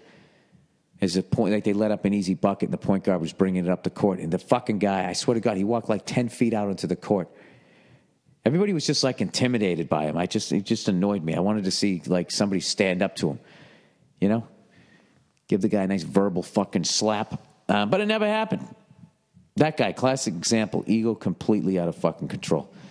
When he started buying into being Bobby Knight, and he started doing those, I'm going to be Bobby Knight. You know, what is a game face? I never understood that. And he starts mugging to the camera. Or when he goes, I hope when my critics bury me, they bury me face down so they can kiss my ass. I was like, oh, God, shut up. Have another drink. Did I just make fun of Bobby Knight? I mean, what the fuck is wrong with me? So I'm doing the goddamn Comedy Jam tonight at the, I believe it's the Lyric Theater on La Brea. And looking forward to doing that. I don't know what to tell you guys. I got nothing else. I can't even do a fucking hour. That's how little I've been doing this week. I got caught up on Peaky Blinders. Peaky Blinders. I don't know nothing about no robbery. Peaky Blinders with subtitles. I'm up to the first episode of season 2, so I'm going to blow through that this week. And then my wife is watching Bloodline. I believe that's the name of it, with Norbert Leo Butz, who I did a failed pilot with a long time ago. And he's a fucking great guy. And I keep walking in there, and he's absolutely crushing every scene. And so I got to watch it out of solidarity. We actually, a long time ago, did a fucking pilot. Did I ever tell you guys this fucking story? We did a pilot, and they wanted edgy. All right? I thought I told you guys this one. Whatever. Who gives a fuck? They wanted edgy. Okay? It was, and they were letting us go really far. And the pilot name was Playing Chicken, was the name of this pilot. And the premise was me and Norbert were brothers. He was Republican, and I was Democrat. And Norbert's character was paralyzed from the waist down. And he was paralyzed because he was playing chicken on a fucking jet ski, and neither person turned away. And he got paralyzed. So that's what's the name of it. So that's already the fucking premise. So he was like over the top, fuck homeless people and all that shit. So anyway, so we're doing, whatever. They write this edgy fucking pilot. And right as we're about ready to do the fucking run through, where all the fucking major network guys come down. It's basically it's like a live play. All right, let me just give you a little back. Basically what happens is if you're on a sitcom, you have the table read on Monday, right? If it kills, you go upstairs and you do a bunch of blocking in the fake living rooms and all that, which is basically, I'm going to stand over here when I do this. You go through the whole fucking thing. If it bombs and they know that they're going to rewrite a lot of shit, you have a quick fucking day like, well, we're going to get a new script tonight, and this will be, a little bit different. So then Tuesday comes around, you fucking rehearse it, you still got your script in hand, and then you do a run-through, and it's just for the production company, like whoever's, making the thing. So that's friendly fire there. Those are like the executive producers and the people that wrote it, the writers and all that. So they watch it, and they see what's working, what isn't, what needs to be fixed, what can stay the same, what they can add on to. And then Wednesday is the network run-through, and that's when the people that can cancel your fucking show up and leave their sense of humor at the fucking door, right? So that's always a nerve-wracking fucking day, and you go out there, and if you do a couple lines, they don't get laughs, you start getting in your head like you're going to get fired, And as you're walking from one fake living room to the fake bar or coffee house that you hang out, the only sound you hear is the shoes of the fucking executives walking over to the next fucking, the next scene. So anyway, so we're doing this fucking pilot, and the opening scene is we're sitting there at some ice cream place eating ice cream, And this homeless guy, whatever, we're having a back and forth, and this homeless guy comes up and asks for money. So I, of course, being the liberal, go to give some money. And Norbert's character, being the conservative guy, basically tells the guy to fuck off. So everybody's loving it. He actually, I remember, flicked ice cream at him. He decided he was going to do that during the fucking run-through because we weren't going to do it all day long, flicking ice cream at him. It'd be a fucking mess. So he just kept miming flicking the ice cream. That's what it was. So anyways, people are digging the pilot. The producers and all the writers are all thinking it's funny. They're laughing it up. We do the regular run-through. It's going great. So now we got the network run-through, but the next day. And it just so happens that during that week or whatever, Don Imus said the nappy-headed hose fucking comment. And for whatever reason, all hell fucking breaks loose. Like, Hitler's back. And it becomes this big fucking lightning rod thing that allows a bunch of people who don't, want to increase the fines with the FCC and all this shit. All basically what this one guy said on the radio trickles all the way down to our pilot that has these fucking suits nervous, just in general about we better watch our step because Don Imus, I don't know what, lost some advertising money. So they're in that fucking headspace and they come down to our show where we got a half paralyzed guy, and the opening scene, we're doing the scene. It's getting zero laughs. And I remember when the homeless guy walked out, and they even gasped at that because they really made him look homeless. He was really dirty. And Norbert goes, all the jokes are bombing. And he goes and turns around and flips this fucking glob of ice cream and hits the actor right in the face. And they gasped. And no laugh. I mean, I thought it was going to kill. We thought it was the funniest shit ever. There wasn't a fucking, they just gasped. And then it ended, right? And then just the sound of their shoes just shuffling all the way down to the other side of the set for the next fucking scene. And it was the worst run through I've ever been in. I'm talking, there was zero laughs. It was dead fucking silence. And I just remember walking by this one actress. She delivered her line, and it got nothing. And she walked by looking at me like, what the fuck is happening? And I almost bursted out laughing because for actors, it's like, fuck, I'm going to get fired and I'm going to be unemployed again. For a comedian, I can still, I'm not unemployed. I can just go back to doing shows. The fact that I'm on this thing is gravy. So the look on her face was just, I mean, I don't want her to be out of work, but it was just funny to me. So the more it was bombing, the harder I committed to what I was doing. Just because if you're going to bomb, you might as well just fucking do the triple Lindy. So I was just going bigger, and it just was just dead fucking silence. So the run-through ends. I mean, you can hear a fucking pin drop. And it was to the point, I was like, dude, I don't even think they're going to shoot this fucking thing. So me and Norbert went back to the hotel. We go right to the bar, and we just start laughing, going, I'm getting fired. He's going, no, I'm getting fired. And we had like a bet. Who's going to get fired? It's like somebody's going down for that. It's like, like LSU loses 3 in a row. Somebody's got to pay the price. Somebody's getting fucking fired. So they ended up showing up, and they would talk to both of us individually in our hotel rooms. I remember the guy that directed the thing. He came walking into my room and just sat down on my bed and started eating my peanuts, without asking. And it was the most arrogant thing I'd ever seen in my life. And I was just sitting there going like, it still bugs me to this day. I didn't say anything to that guy. But anyways, so they fucking, so they ended up toning this whole fucking thing down. Right? They go, look, we're not going to get rid of you guys. It was the wrong tone, but blah, blah, blah. And then what ended up happening was they fucking dialed it back like 40%, really took all the balls out of it. And then, a few days later, we shot the pilot in front of a live studio audience, and it actually killed. It went great, but it didn't end up getting picked up. And that's my story about bombing.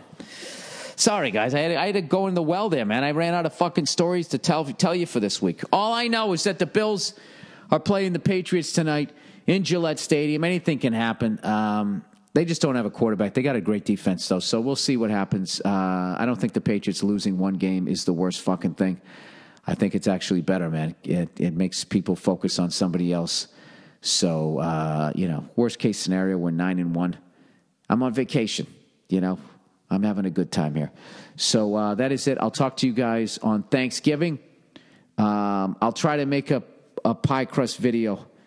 I'm going to do that shit. Why not? I said I was going to do it, right? That'll be me giving back, giving thanks to you guys listening to the podcast.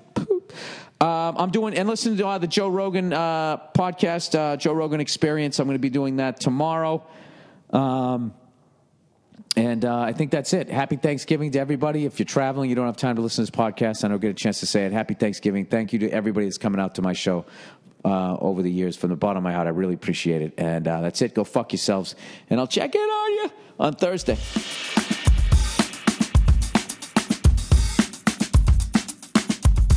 What's up, everybody, and welcome back to the Anything Better podcast, NFL edition. For what? Preview week number 12? Week number 12. Can it be? Oh, my God, dude. Where's the time going? This was a blink of an eye. When are people going to get used to the time going by fast, Paul? I think it's an age thing. When are you going to get used to it? I think because I have to listen to somebody every fucking year go, can you believe the summer's over? Can you believe it, Paul? I mean, God, it just feels just like yesterday. We were taking the fucking bathing suits out of the fucking attic. You look good, or the Paul. people that Paul, go, you look good. Or the people that take it too far. The people that go, I know. I know, it's crazy. And the kids are getting so big. What happened? It's like I turned around and all of a sudden she's divorced and 26, sucking cock behind a Dunkin' Donuts.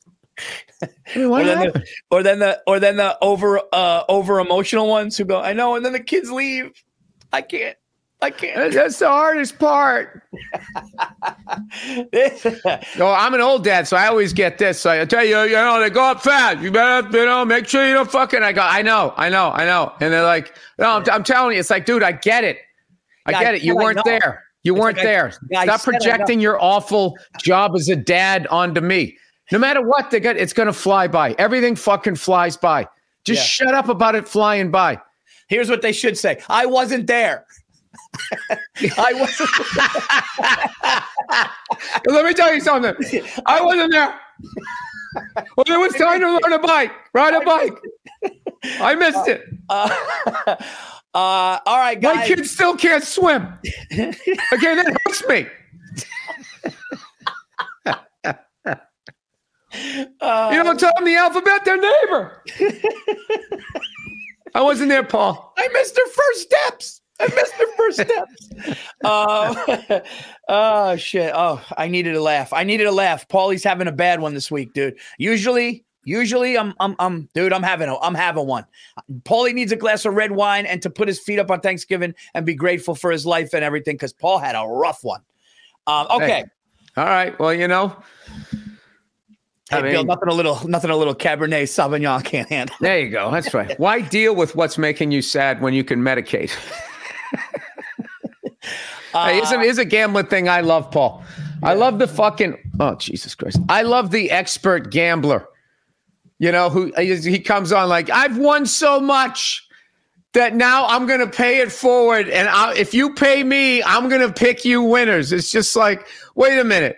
You're so good at gambling that you're going to stop and help me out? Get the fuck out of here. You lost your ass. You realize you can't beat the fucking book. So now you're trying to fucking, have me go make your bets while I pay you $20 to lose, right? Yeah, I saw this one guy. He said he had his hair slicked back, and he had glasses on and a sweater. And he goes, don't tell me about all the games you lost and then you just talk about the 2 you won.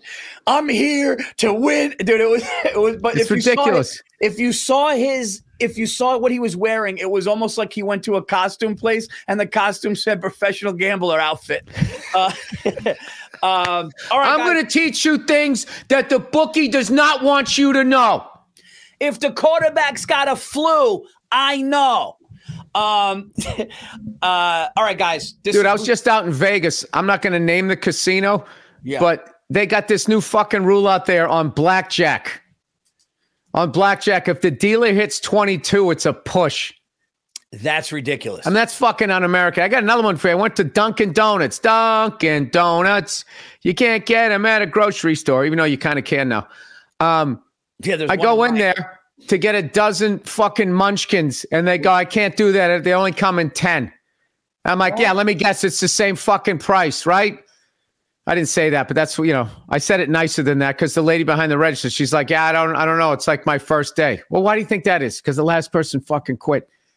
Because they're trying to, that's the skim, Paul. That's the skim. I mean, dude, you're 100% right. Not getting a dozen donuts at Dunkin' Donuts is not the munchkins. I can only give you 10.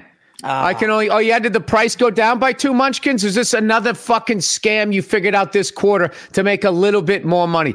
Dude, I swear to God, Paul, like the geniuses, they have us all yelling at each other. The biggest fucking welfare recipients in this fucking country are the fucking assholes at the top. They take all the fucking money. They don't pay any taxes. And then they blame broke people that have no money, no power, and make no decisions. They have politicians in their pockets. Paul, I'm on a rant here. Dude, I can't wait to talk about coaches. That's one thing that's on the agenda today. I want my coach look like he fucking played football. Like he lined up and he scared people. Like that new Raiders coach, that's a fucking coach. I don't want the coach to look like somebody I cheated off of in fucking math class. That's just me, Paul. That's just who I am. I want to be afraid of my coach. I don't want my coach to look like a sleazeball either. I don't want a snake either. I want booze on his breath. Yeah, a little overweight, a little gullet. I don't want a head case either.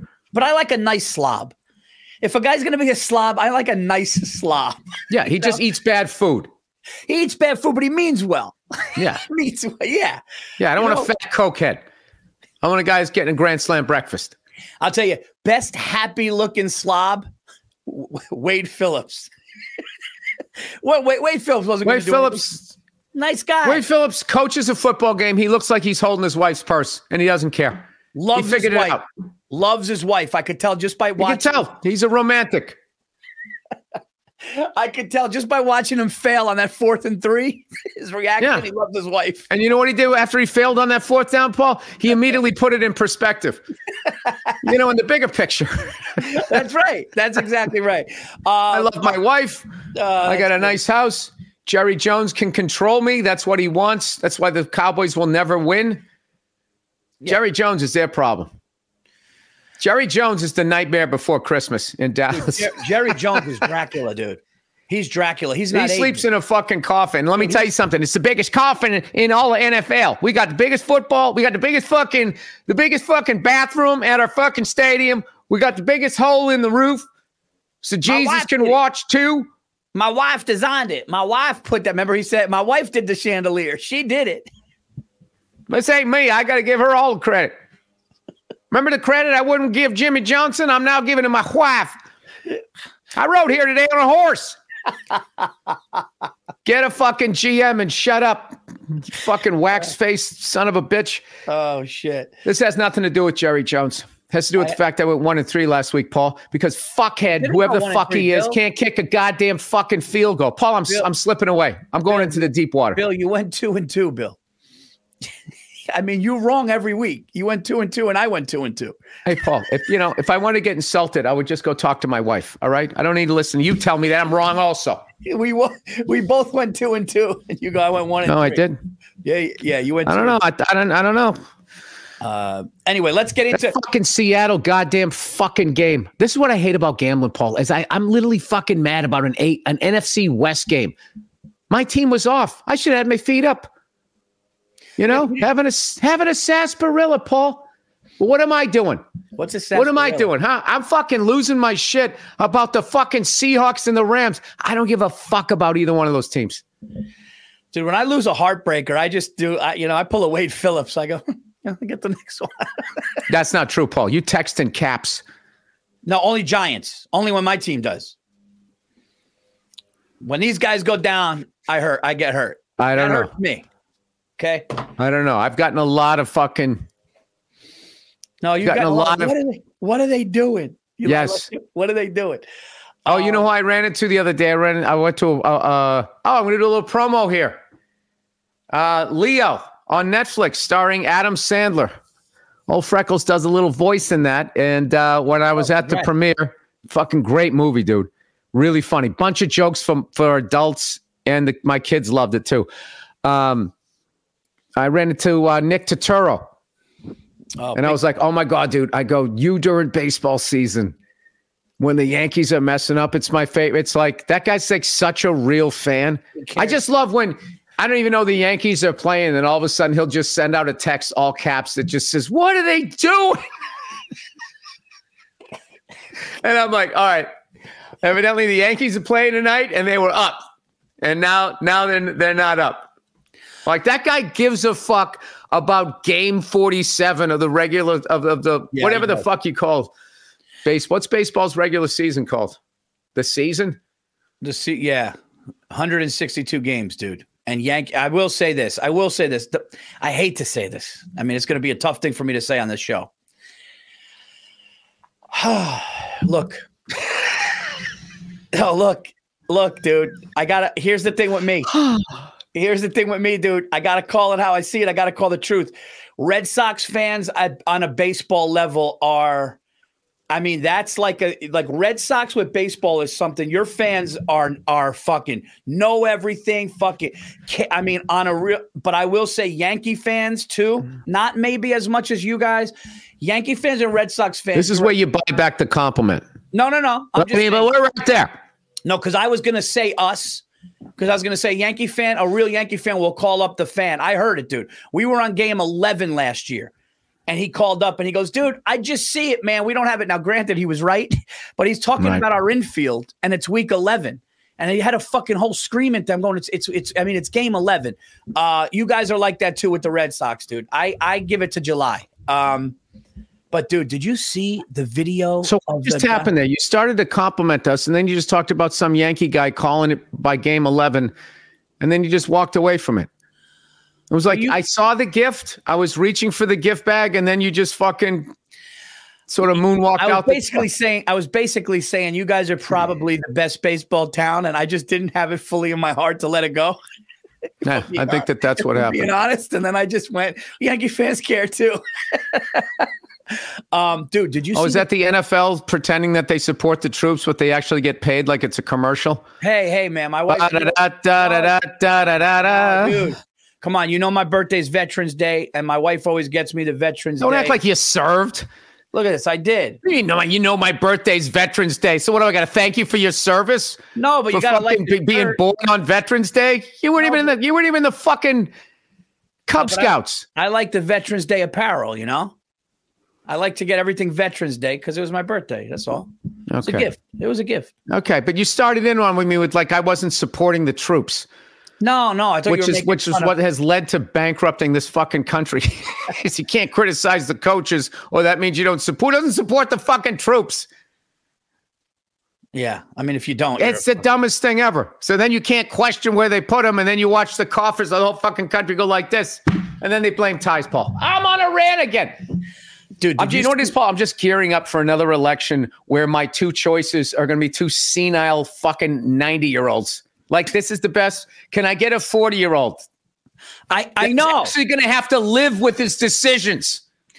Dude, I said that on stage. I go, can we get a 36-year-old that looks like James Bond just once? I go, if you get that guy, I don't give a fuck about his policies. I want a full head of hair, slick back, nice. Yeah. Like 007. Yeah. Yeah, and then fucking go out there to Monte Carlo. Fucking, go throw some dice. I don't give a shit. You make me, you look good. You make me feel good. I don't want two fucking old guys. Billy pulls up in a Lambo. The fucking thing comes up. He comes out with a cocktail. He starts pointing like. No. The door comes up and a Secret Service guy gets out first. It was sitting in his lap, and then he gets out. Oh, dude, did you see? I didn't know this. But apparently the Diamondbacks, who just lost the World Series, Dude, this was fucking brutal. Talk about a relationship. Steamrolled by the fucking Rangers. Yep, but talk about a relationship being over with friends, I would imagine. Dude, apparently the Diamondbacks bring in a pitcher that was like struggling through the playoffs, and he came out of the fucking thing and he starts jogging in, and they showed and I guess this is the last game or something when it was really close, and they showed the catcher, and the catcher's watching him jog in, and the catcher just goes, dude, like it was basically like you're bringing that fucking guy in to lose. You never know. His girlfriend probably said something before the game. Of course, going like, "So the good thing is if you lose tonight, then we can go on that stay vacation." And he's probably thinking like, "Man, this is what I dreamed about as a kid." And then people like, Paul, never underestimate my ability to blame women. All right, guys, this is week 12 of the. You see when George W. Bush got a standing ovation at the Rangers game? There's a guy who bankrupted the country. Woo! Talk about a guy that got a pass, dude. That guy came out on Kimmel and everybody was clapping like he was. I remember when people fucking hate. I mean, that's unbelievable. Dude, his playing the saxophone, like fucking stupid Bill Clinton. His thing, he played the saxophone on Arsenio, and then he just gets he's cool pass. He was the guy who did the final nail in the coffin to deregulate the banks that set up 2008. George W. Bush fucking threw a heater right after 9/11. He can do no wrong. That's it. Yeah, I mean, you got to give it up as a pressure pitch, dude. Yankee Stadium. I mean, a tough pitch with a fucking vest on. They said he had a vest on, dude. That thing was. They said he talked about it for like 15 years after. He still talks about it. I heard. Like, yeah, you know. But what else is he going to talk about? Yeah, his painting, his policies, where he goes, "Oops, yeah, I guess I was wrong on that one." I mean, talk about fucking brutal. Coalition of the Willing, Paul. All right, guys. It's the week 12 preview. And I believe, Andrew, you can check, but I believe we both went 2-2 last week. It's the BetMGM app, everybody. All you got to do is download the BetMGM app, put $10 in, and then all you have to do is you do a $10 bet, you get up to $200, regardless of the outcome of your bet. There you go. You have a lot of fun with us. Came close to another special, Bill. We came close to another special. Dude, you know what kills me is Mahomes threw to Kelsey in the beginning of the second touchdown. So by the second quarter, 2 out of 3 things happen. Fucking Jalen Hurts throws a bomb to this guy. 41-yard completion, tackled on the 1-yard line, and then he runs it in. Did they review it? Was he close to the touchdown or no? They didn't review it. The guy called it on the field, and he got it right. You know what I fucking hate about that, Paul? Can they ever have the angle right? Like, oh, that's a first down, and I'm fucking looking at it like this. It's like, what does it take? They literally have a fucking camera on the fucking marker, and it still looks a little fucking off. That's their vig. That's their juice. That's their juice, yeah. All right, well, this week is week number 12, and I believe I have the first pick this week. Paul, I believe you do too. And, this is Thanksgiving football week. Oh. Paul, can you believe it's Thanksgiving already? The kids get so big. Can you believe for the price of 12 munchkins, you get 10? Fucking Joe Burrow out for the year. Paul, would you like to upgrade and get a straw? These are going to be the new scams. By the way, we don't wash our glasses. Would you like to upgrade and get a straw? You know what's Paul, funny? Paul's looking. Paul's looking early. No. My wife is like texting me. It's like, you know what? It's Thanksgiving, dude. All right. Hey, Paul, in their world, it's always Thanksgiving. It's never worth it. It's never worth it. All right, here we go. My first pick. I wanted to go see a movie today, Paul. That's what I wanted to do. We're not doing that. Oh, I wanted to see a movie too. I want to see Thanksgiving. Oh, yeah. It's Thanksgiving. Why wouldn't I go see it? I love Quentin Tarantino. Tim Dillon. Thanksgiving. No, I don't think it's Tarantino. It's what did you just say? It's Eli Roth, I believe. I know. But it's his fake movie trailer that he put out. He did Machete. Yeah, Tim Dillon's in it. That's right. Yeah, Eli Roth. Dude, the way you just said Tim Dillon is in it after you just read that fucking text, it really annoyed me. No, why? You just glanced over and you had the fucking answer. What do you mean? Look at what says private chat. It says Eli Roth and it says Tim Dillon is in it. It's Jake the Snake helping us out. Oh, no, but I saw Eli Roth in the interview, and I saw Tim's head. I don't want to give it away, but anyway, check it out, I guess. Can you believe Eli Roth already has another movie coming out? I mean, where is the time going? Remember how young he was when he started? I also want to see Joaquin Phoenix as Napoleon. Yeah, I'm getting tired of that fucking dude, man. What? What? I don't know. Just when he fucking started crying about the calf, I was just like, dude. Crying about what calf? Muscle or an animal? No, the animal. He was basically like talking about like when they take the calf from the mother and then they get a steak out of it. It was like this vegan thing, but he got emotional. And I was just like, oh, dude, I loved your performance and I didn't want to go there. He was like, when you take the calf from the mother, you could hear them crying out for their mother. And he was like, I thought it almost like sounded like he was talking about children and he was talking about cows and shit. And I was like, all right, man.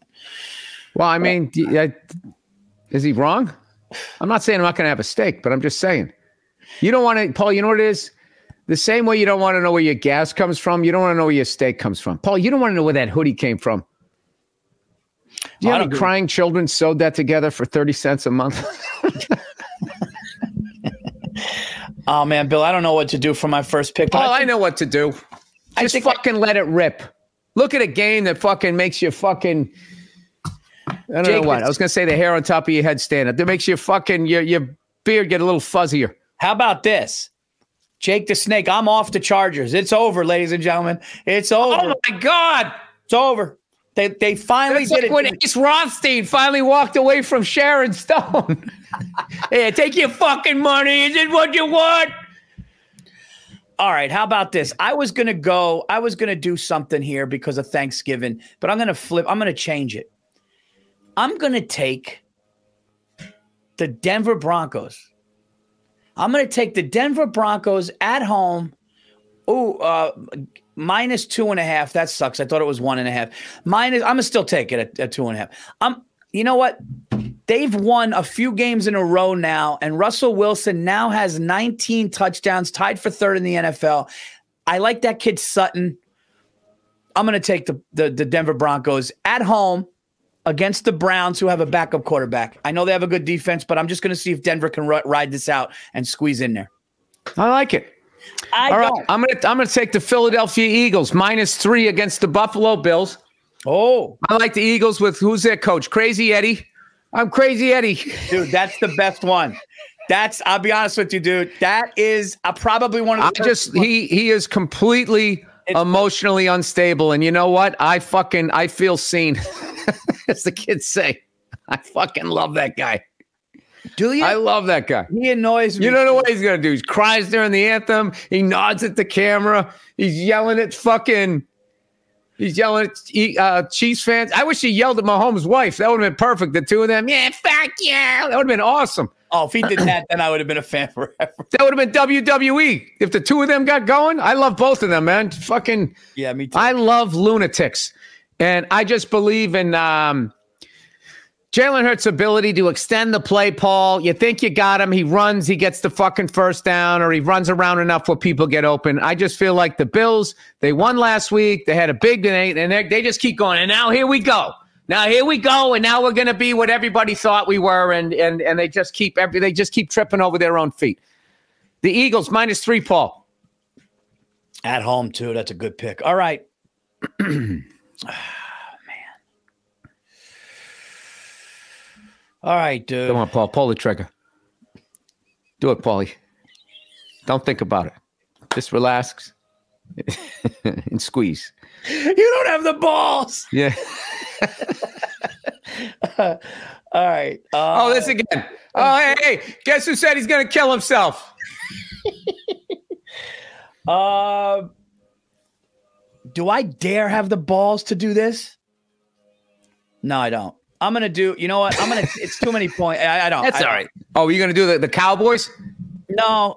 I was looking at the Texans, and dude, I don't know who the Texans are. A really good team that are going to make the playoffs, and that's too fucking close of a line. I'll be honest with you guys.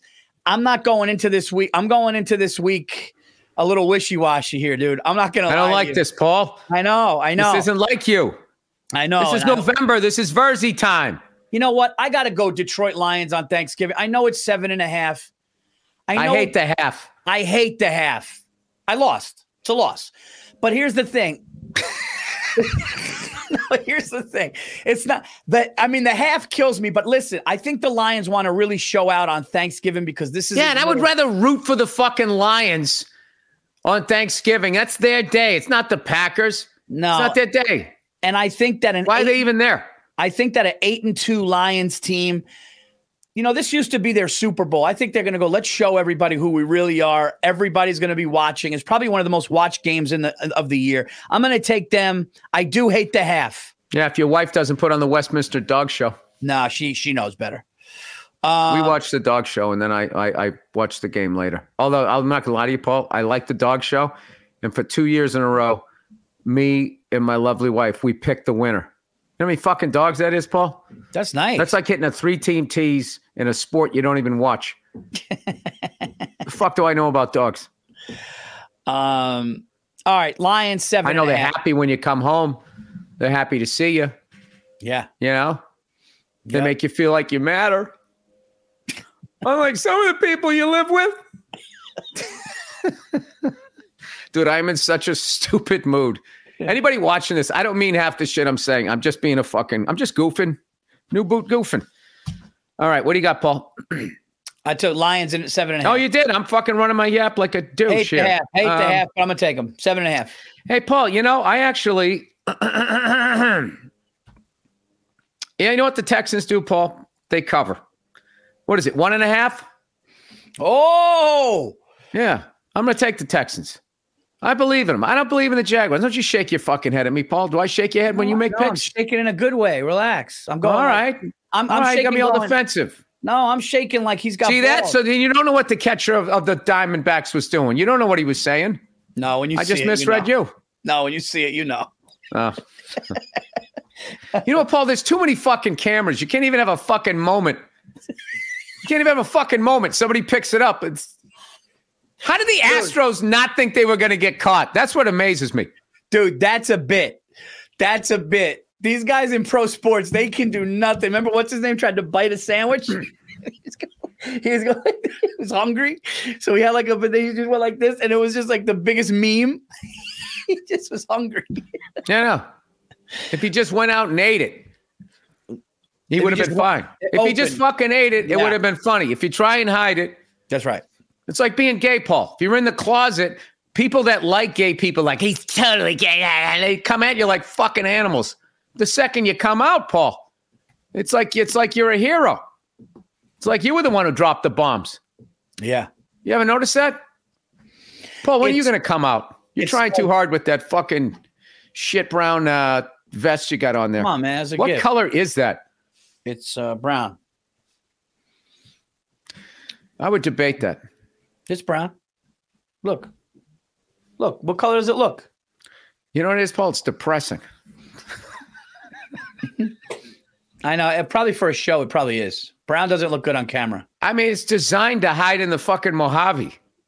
Yeah. That's you right. Live in a lush land, Paul. Yeah, I should have went with a more color that pops. Go ahead. It's my turn again? I just picked the Texan. Oh, shit. I'm sorry. Look at me. Now I'm yapping. All right. Hey, Paul, look at us. You know? All right. So you got the Texans. I do have the Texans. I have the Eagles and I have the Texans, and I feel pretty good about that. I got some East Coast people. I got some people down in Texas, you know? I can't take that game. All right. Top city in Texas. Who do you like? I'm a big fan of Texas. I like Dallas. Dallas is my favorite. I'm a Dallas guy. Dallas is my favorite. Yeah. Even though I'm a big show off. I like watching people showing off. I like Dallas. Look at my wife's big titties. You can stick your face in them if you want to. Andrew, I'm sorry. Shirt on, though. Shirt on. I'm sorry, Andrew. You're going to probably have to edit, dude. I'm all over the place this week, dude. I don't know, man. I got me, Paul. You know when I went out, I got my own ranch right outside of Dallas. I got me a dually. Ain't even for me either. It's for my grandson, my grandnephew. I let him just drive around. Well, he ain't going to hit nothing. If he runs over something, we'll just fucking eat it. Should I take I'm going to take the Raiders getting 9. I'm going to take the Raiders getting 9. against the Chiefs. I think the Chiefs win the game. But you know what? The Raiders are coming off their first loss under Antonio Pierce, and they're home. And I think the crowd's going to be into it. And I think it could be a backdoor cover. It's a divisional rivalry, too. Those games are historically close. Who do the Raiders have at quarterback? That's the problem. That's why I stayed away. O'Connell. Is Mad Max back? I don't know. But they have O'Connell at quarterback. I don't know, dude. O'Connell. Listen, not gonna lie. This is Paulie's wishy-washy week. I don't know. All right, this is where I get wishy-washy. Aiden O'Connell. No disrespect. This is where I get wishy-washy, Paul. I'm thinking Packers. I don't want to do that to myself. Beautiful wife, 2 beautiful kids. I don't need to be fucking screaming about a game on Thanksgiving. You know? Fuck that. Fuck that game. Then the Ravens. -3.5 against the Chargers. I kind of like that. I kind of like the Browns, Paul, +2.5. I'm going to go, you know what? The game's going to be on out here. By the way, totally overrated the fucking NFL package. Because the best game is usually on regular TV anyway, and you get the best announcers. Dude, I don't watch football game. I watch the Giants and whatever game is on TV. The national worst football market ever, Paul, New York City. When I fucking lived there, all I got was the boring-ass Giants and the shitty fucking Jets. That was the 1 o'clock and then the 4 o'clock, and they fucking sucked. It fucking sucked. But I'm a Giants fan, so that's fine for me. I'm just saying, Paul. Yeah. It's a terrible fucking market. Okay. It's unfucking. You're in New York City. I figure I should have some excitement, right? Yeah, I know what you mean. Because the excitement was when I was in New York was the fucking Yankees and whoever the fuck they signed and watching them steamroll the league. That was sort of something to watch. All right, I'm going to take the Ravens. -3.5 against them San Diego Chargers, Paul. You got to move out to Southern California, Paul. They got strawberries the size of your head. The Ravens are your Sharon Stone, dude. You just can't. No, they're not. I stayed away from these fuckers for weeks. They turned the ball over. I learned that watching Inside the NFL. By the way, did you see the host of that? Did you see that fucking medallion he had hanging off his chest? It was just, I'm off his chain, I mean. No. Like, I wish I could get away with that. Oh, no, I didn't see that. It was something else, Paul. We're at whatever planet we're settling next. I feel like he had the answer. And like that thing hanging off his chain, like somebody else has it. You stick it together and then you just teleport out of here. That's how nice it was. I'm going to take the Miami Dolphins to beat the Jets by 10. Oh, man, this is a week that's going to be... You know what I loved about that? I love how you tried to have false confidence on that pick. 1,000%. Nothing was faker. Nothing was faker than that confidence with that pick. I'm going to just, you know what, man? The Jets have their third string quarterback. I think it's 9.5. Somebody just wrote in 9.5. 9.5. Hey, Paul. Hey, that could be the difference between enjoying the stuffing and throwing it against the wall. Dude, it's at the Jets too, but they're just bad, man. They're anemic. They can't move the fucking ball. So when you get scared in the first half because they have a good defense, but then they can't move the ball, and then their defense gets tired, and then those Dolphins start running downhill, even though they don't have feet. Tyreek Hill, and they're healthy, and I just think with the Jets with a third string quarterback, man, I'm just gonna take Miami to win that game by a lot. I think the Jets season is over. And I think it'll allow Aaron Rodgers to rest and not have to fucking rush back with an Achilles. So there you go. I'm going to take that. Okay. Paul Verzi, Dolphins, -9.5 in the aluminum siding stadium that is MetLife. People trashing that stadium, Paul. Yeah. I like it. You know what I like about that stadium? Looks like a football stadium. What don't they like? There's not a place to fucking wash your nuts every fucking 10 feet. I got the Lions. Oh, my God, dude. I'm getting all these points. I mean, this is fucking rough, dude. You're laying points. Yeah, I mean, I'm daring. What's going on with you? I'm daring the NFL guys to give me a losing week. What did you go last week? 2-2. Oh, 2-2. We That's both like a losing week for you. We both went 2-2. Oh, Billy wins some, lose some. I never win some, lose some every fucking week. I'm 4 games under. Dude, I've gone 2-2 every week, and I've had 2 1-3 weeks. That's insane, actually. Possibly 3. That's actually insane to do 12 weeks of that and be that fucking even. And barely know anybody's name in the NFL because you're fucking doing the right thing, Paul. By the way, playing with your kids. By the way, why so fast, Paul? This is the most injury season ever for major players, dude. Like Aaron Rodgers and now Joe Burrow and Andrew Thomas, the wide receiver Mike Williams. Like all these guys are just out for the year, man. It's like I got a theory on that. I don't remember guys getting hurt. I got a theory on that. What's the theory? I just want to be that guy in the sports bar. That guy. Where you're just sitting there going like, oh, Jesus Christ. I'll tell you what it is. You want to know what it is? I'll tell you what it is. Yeah, they put too many pellets in the AstroTurf. Look at it. My buddy has the contract. He was telling me. He said we're done, and the owner said, no, put more down. They cause cancer. There's lead in those tires. That's what it is. They keep saying that they're blowing out their knees. It's lead poisoning, and they're covering it up. Yeah. Or the guy that goes like this. This is the funny guy. I love this guy. The guy that goes, no, they knew he was going to be hurt. They knew. It's like, what? They let him out there. I think he was already hurt. He was. Those guys. He was hurt in training camp. You could see it. Anytime there's a quick trade, you know what it was? He was banging the owner's daughter. That's what it was. He was hooking up with her. They told him to stop, and he kept fucking her. So they shipped him off to Buffalo. Dude, I was at an Applebee's, and I overheard the booth behind me. Apparently, it was the guy's lawyer. Telling you, dude, there was internal problems in the locker room. I heard him. The wide receivers coach lives on my block. I overheard him. He was having a cup of coffee. He said the quarterback knocked up one of the cheerleaders. Dead ass. The thing I hate most when people say that. Dead ass. Oh, Jesus. Dead ass. How funny is that, hearing that coming out of my mouth? Fucking dude, dead ass? Dude, dead ass. Yeah. Hey, dude. Paul, you don't want this smoke. Oh, that's the worst. Or like... You know what kills me? How about every time anybody makes anything musical, they have to have the Jay-Z meme when he's got the glasses nodding his head? Like, when do people think that's going to be funny? Which Jay-Z meme? There's this meme where he's got his glasses on, he's fucking nodding his head, just going like this. And it's always off of some shitty music. Oh. Every fucking time. You remember when the YouTube first came out? And everybody's like, what, was this film with a potato? How many fucking times? Okay, the first time it's funny. Fucking 10 years later, well, was this film with a potato? Laughing my ass off, not asking for that smoke, dead ass.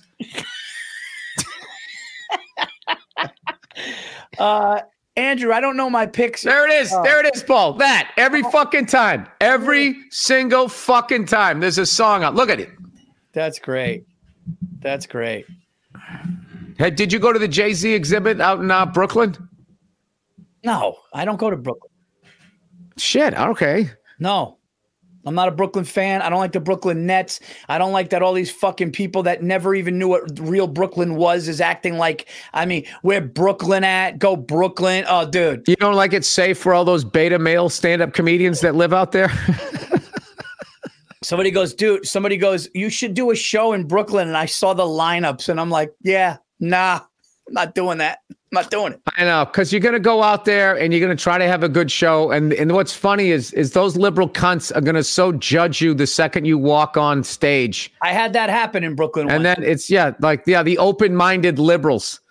What's his name? Back in the day had that room at the Knitting Factory, Hannibal Burris, and I went and did it. And I remember, I'm like, yeah, so I got married. I got a couple kids. Anybody? And I remember like one woman was standing there in a scarf looking at me. And when I said, you have a family? Anybody got a family? That she was like, almost like you're on your fucking own. And I wanted to go, oh, so your parents are paying for that brownstone in Williamsburg. And I'm the fucking asshole. I'm the asshole. You a mainstream Paulie. I still am. Hey, Bill, what's wrong with living on Main Street? What's wrong? Like, what's wrong with it? Andrew, what are my picks, dude? Oh, what did I take? Oh, I took the Lions. I took the Raiders. Who else did I take? Paul, I don't know if this is the coffee talking, but I am having a great time. I got the Dolphins. Are you? I am. I'm being a fucking idiot this week. I thought you were 9.5. Maybe it's because my tour's over, Paul, and I don't have any fucking road dates until the Super Bowl. Super Bowl. Okay. No, I got the Raiders, not the Chiefs. I got the Dolphins. Jesus, I got the Lions. And what else? Do I have another pick or no? Just dropped my cell phone. Oh, and I got the Broncos. Got it. Thank you, Jake. Oh, good. It's still working. Thank you, Jake the Snake. I mean, see, Jake the Snake is just... Bill has one more pick. What do you mean I have one more pick? I picked the fucking Eagles. I picked the Texans. I picked the Ravens. All right, you're right. All right, let me get the Browns. In honor of Paul Verzi's brown fucking hide in the desert. We're going to go head-to-head here. Why? Who do you got? I got the Broncos. Oh, yeah, the Broncos aren't going to win again. -2.5. Although Russell... I'm looking at a rough week here, guys. Well, what's a rough week for you, Paul? 2-2? No, 1-3? 0-4. No, you haven't gone 0-4 the whole year. Yeah, I did week 2. You did? Yeah. You did? I was down, dude. Did you? I was down, but never out. Never fucking out. Paul, you fucking dug a hole and they were calling for your job. And then you went on a fucking tear. And then all of those people that sent you tweets. What kind of a jerk off would call Twitter X? I hate that. You know what I mean? It's just, it's the Staples Center. It's not the Bitcoin fucking Fugazi crypto fucking whatever the fuck they're calling it. It's the Staples Center. It's Lambeau Field. It should be called, none of it should be businesses. It should be called the Coliseum. It should be called the Garden. It should be called the Memorial. It should be named after a beer. That's as far as you go. Like the Patriots used to play in Schaefer Stadium. What's that worst one? Smoothie King Arena?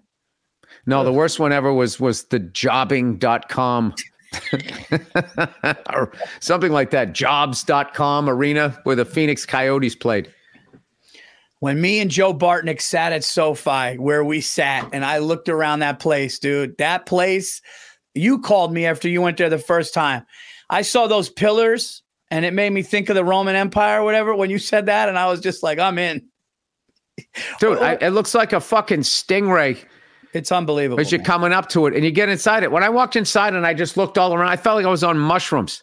It was nuts. It's like, is that a green screen or those really fans? But I will say you're still way far away. I was waiting. And they just pump. Every stadium's pumping crowd noise in. Like the level of loud that they are. I bring fucking earplugs to a football game like I'm at a concert. Granted, I'm old as shit. Dude, when I looked up, we were sitting there. I looked up and I saw the levels. I was waiting for Russell Crowe's character in the Gladiator to go, "Are you not entertained?" Just throw a sword at the what's it called? Is there anything more worse than when a football player yells that to the crowd? Or like UFC fighters do too. Yeah, I'll go with UFC because they're actually gladiators. You know what I mean? They're actually pouring blood. Yeah, fighting. If you're pouring blood down, yeah, I guess. Yeah, it is a little hacky, but I can go with that. But when an NFL player, fucking catches a catches a pass and scores a touchdown, and then yells, "Are you not entertained?" Who did that first? Was it Jay-Z on one of his albums? Why would you ever align yourself like, yeah, I'm at the same level as what? A guy who holds family? Yeah. You've defeated a fucking lion? Yeah. With what, a letter opener? I mean, like you're on that level. Are you not entertained? You're up there rhyming words. Oh, Paul, everybody's getting it this week. What are you doing? I said that big Jay-Z fan, and I went to his that thing they had out there in Brooklyn. And you know what was the best part? It was a self-made man. I love the self-made man because it makes you feel like you can do it too. I'm hacking up a lung this week, Paul. I swear to God, every time I fucking come off the road, I'm a little bit sick. And then my kids, I don't know what's going around. No, all the kids are getting that. What's it called? My son comes in my room every morning. Dad, can I have waffles? He like coughs right in my face, and then that's it. I'm done. What are you guys hosting? You host this year? No, Paul, I headline. You're not. I headline. I carved the turkey. I carved the turkey too. Yeah. I'm good at carving it. I figured it out. It took me 3 years. I finally got it. Just go on YouTube. It shows you how to do it. Oh, yeah. I just kind of. Oh, Jesus. Oh, it's a murder scene. No, the first year was. I got it. I figured it out. It's a murder scene. I just picture you slice it in half the other way. Some people, dude, this one chef. Can you just go in the other room? Can you just go in the other room? I know it's messy. I'm going to clean it up. No, one guy flattened it, dude. It was like the way he broke it. No, the chef, he like broke it down and flattened it and did it. And dude, it was like the neatest thing ever. Yeah. I'm excited though, man. I got some family members coming, got some family members not coming. So it's gonna be a nice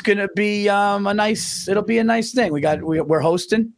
Yeah, I got the usual. I got the family. I got the relatives. I got a couple of comics. It's gonna be good. But these are comics you love, obviously. Yes. Yeah, I don't like that. That's the one thing about Thanksgiving. We were talking about it before. It's like I don't like those people that bring strangers. He had nowhere to go. It's like, well, I don't know. It's my fucking. Oh, dude, that's the fucking worst. He had nowhere to go. He's got nowhere to go because he's an asshole. And it's like this. It's like he's a wild card. I don't know him. I don't know what he's going to say. Nobody knows him. And then I look like I'm doing the good deed. And then all of a sudden, my family members are on eggshells because of some. You got to go in your bedroom and hide your watch. No. It's not happening. You're not coming to my house. You're not going to be around my kids. It's just not going to happen. It's not going to happen, dude. Not with me. He's got nowhere to go. Well, guess what? He still has nowhere to go. Hey, guess what? He's got a place to go. The fuck on out of here. Yeah. And I don't like those people. They act like they're, hey, I was wondering, can I friend? He's got nowhere. Sorry, not enough. Hey, Paul, when you finish carving the turkey, can you yell, "Are you not entertained?" to your wife and kids? Oh, my God. I'll just hold the carver up. Yeah. Are you not entertained? Look at it. No, in the middle of everybody eating, just slam your hand down and then just stare at them as they're like, what the fuck? Just be like, I'm just kidding. Yeah. I just wanted to, just say what I'm thankful for this year. And then you just go Hallmark after that. Yeah. I don't, you know what else I don't like? I don't like the person that says grace too long for them. It's for them. I don't mind grace unless it starts with Heavenly Father. That's when you know it's going to be long. No, but they're extra religious. Heavenly Father. No, the ones that do it selfishly. Thank you for these gifts. You're supposed to fucking say it quick. You're supposed to say it and mean it. But the ones that like prolong, and we know that. And all the people that aren't here with us, then people start getting sad. It's like, Jesus, fucking, it's not a eulogy. Right. And then if somebody at the table's going through a problem, we know Jeff is going through. We pray that Jeff gets through this, and Jeff's just holding a knife and fork. He's waiting. We know Jeff thought that massage parlor was legal.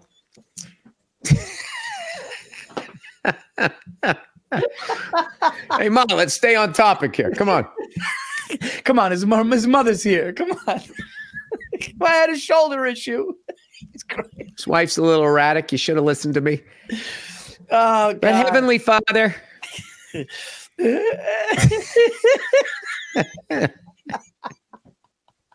I was in a bad mood. You put me in a silly mood. Oh, my God. Me and Paul have been joking about, the friend you have that threatens that they're going to kill themselves, but they're not. And it just gets exhausting talking them off the fucking ledge.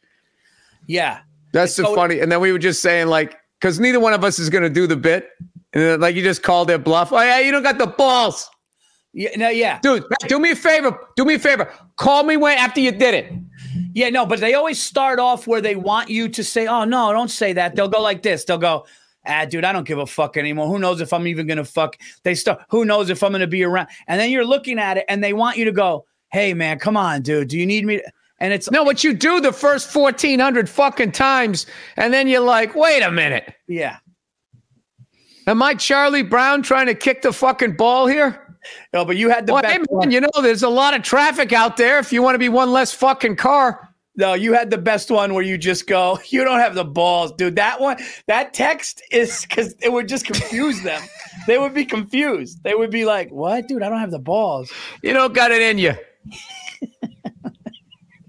We're still and before doing this? fucking people come at us, I've had friends that have killed themselves. But you know what I mean? I've also had friends that threaten to kill themselves, and you fucking got to go through all those fucking emotions. And all it is they're just having a fucking narcissist moment where they need attention or whatever it is. I'm not Dr. Phil. If anybody took that seriously watching this, then kill yourself. No, I'm kidding. No, I'm just saying. No, I'm saying like it makes. We're actually saying that we're good friends that feel concerned. Dude, I'm not lying. I had a friend say that, going, "Hey man, I don't know if I'm gonna." And I literally was like, "Dude, don't say that. Like I'm here for you." And it puts you in the situation. But then when they do it, like you said multiple times, I'm going, "Who am I talking to here, dude? This isn't healthy for any fucking body. Go get help and stop doing it to me because I fucking love you and I don't want. God forbid that happens." Boy, that football. Yeah, I mean, after a while, like, is there a rule? Like, how many times can someone threaten to kill themselves? Before, like, there should be like a punch card. You know, we get like a free video back in the day, like Bill, a free start. Bill, what if they start saying it? And you go, "No, you're not." Oh, this again. You said that 3 months ago. You're still here. I'll tell you right now, if you try to kill yourself one more time, you don't do it, I'm going to fucking kill myself. I'll kill you and me. It'll be a murder-suicide, you fucking cocks. You want me to help you? Because I'm sick of you.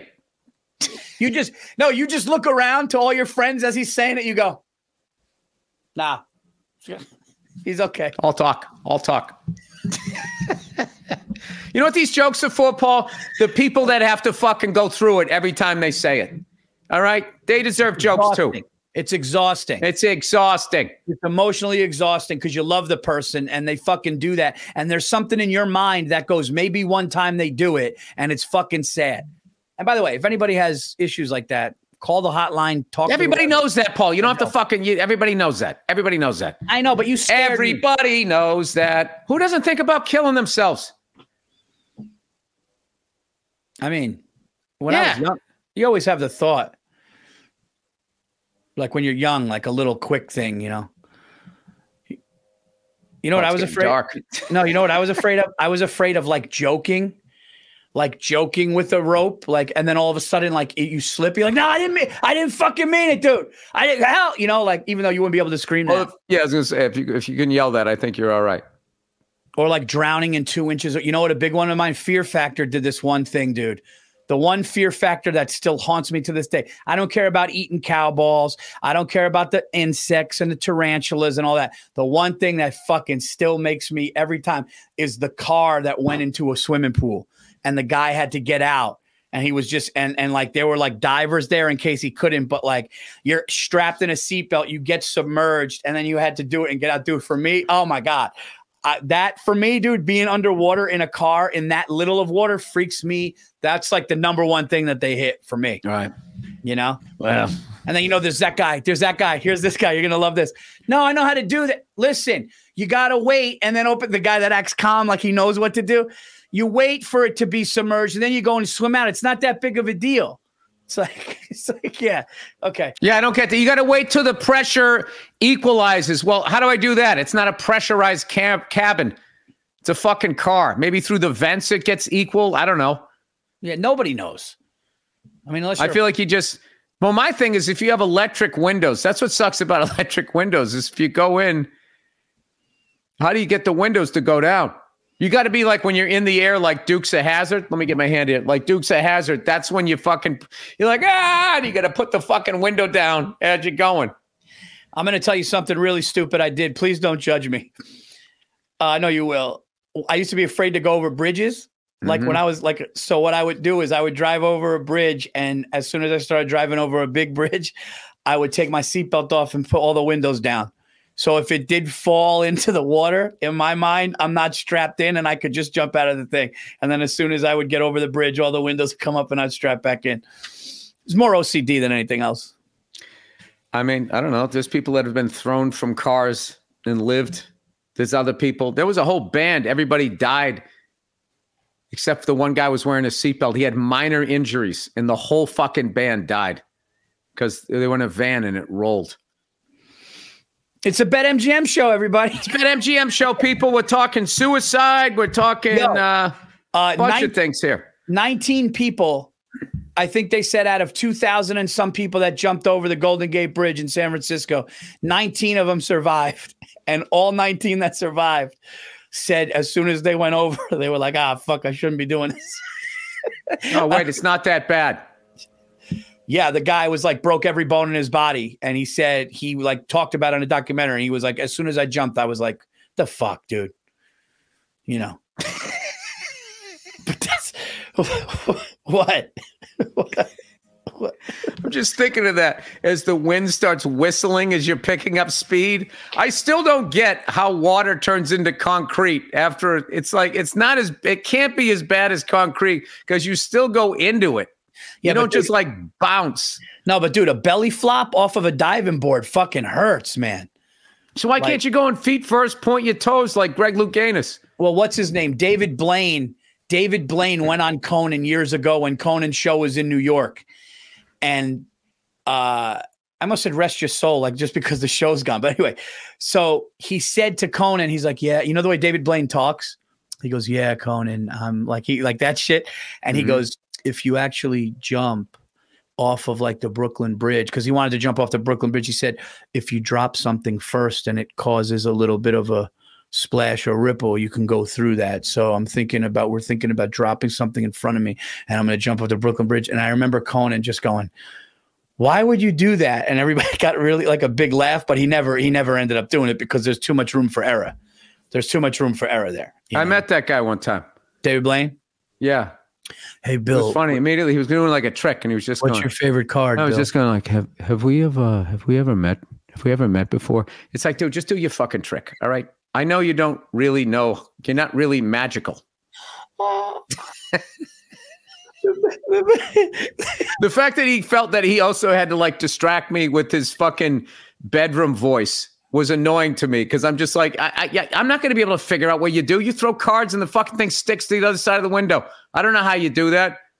But if you could actually, if you could actually do that, how quickly the CIA would pick you up and drive you to wherever they have the aliens. Yeah. That would be it. He was on Jimmy Fallon and he had the roots and Jimmy Fallon losing it because he goes, Jimmy, I want you to think of an amphibian. And Jimmy Fallon goes, all right, a frog. And he goes, hold on. And he just starts drinking water and he spits up a frog.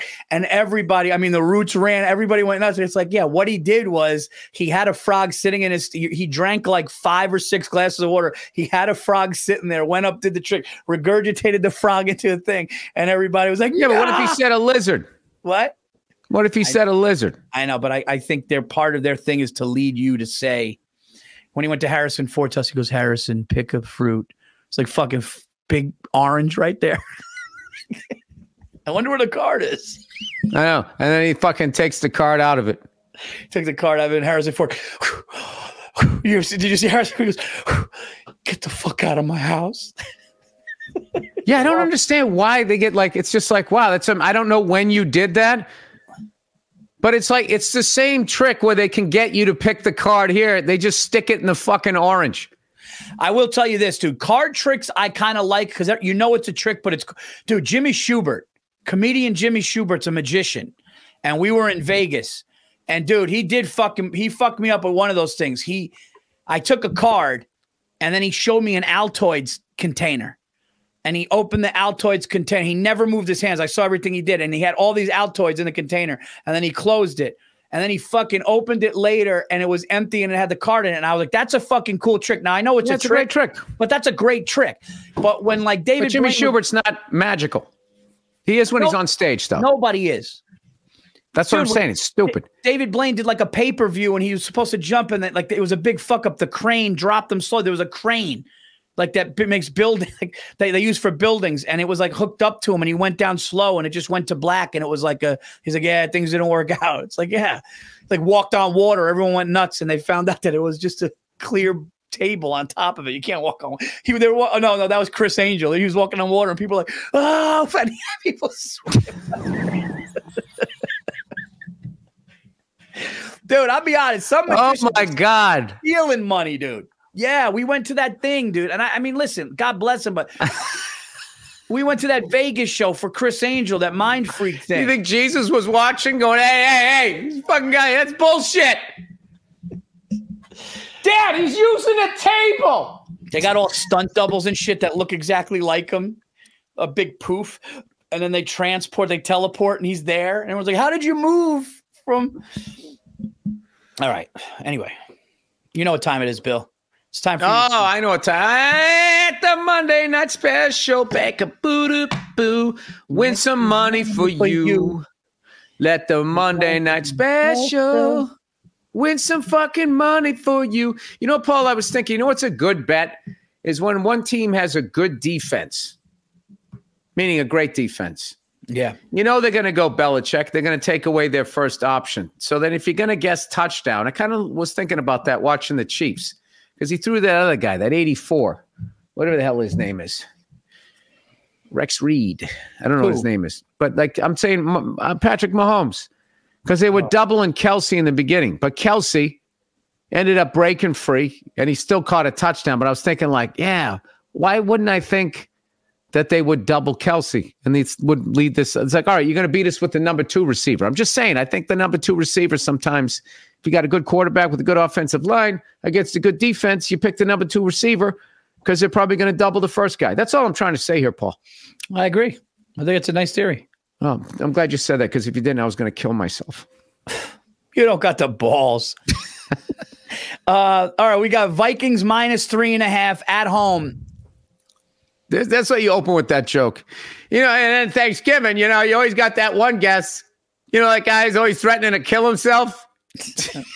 Do that out in Brooklyn. All right, go ahead. Yeah. Go ahead, Paul. Go ahead. I don't like the guest that you know, the family member, he's kind of like a distant one, and you go, hey man, how you doing? How you been? And you got a glass of wine and you're happy for the holiday, and they just go, ah man, it's been all right, you know. It's like, I didn't really want the real fucking thing, dude. You know, it'd be great, Paul, if you just walk away. Oh my God. And they'll know why, and that won't be a fucking thing. Just walk away and then turn around, look at them, and just laugh. That's great. Paul, please do that. If it happens, just walk away. Everybody listening to this, if you got that person and they go, well, you know, things have been, could be better. Just go. It was a tough year. And just fucking you know, the voice away. changed. The voice. Yeah, you know, listen, dude, what can you do? They're trying to figure it out. You just walk away. Listen, Paul, I'm really happy for you. You have a beautiful family. Everything seems to be working out. I mean, unfortunately, I can't say the same thing for myself, 3 months ago, and you just fucking walk away.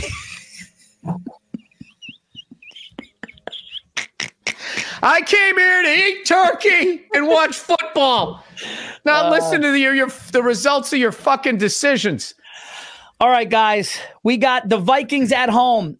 Saying all right, guys, is actually sexist. You might want to think about that. All right, let's go. How about all right, people?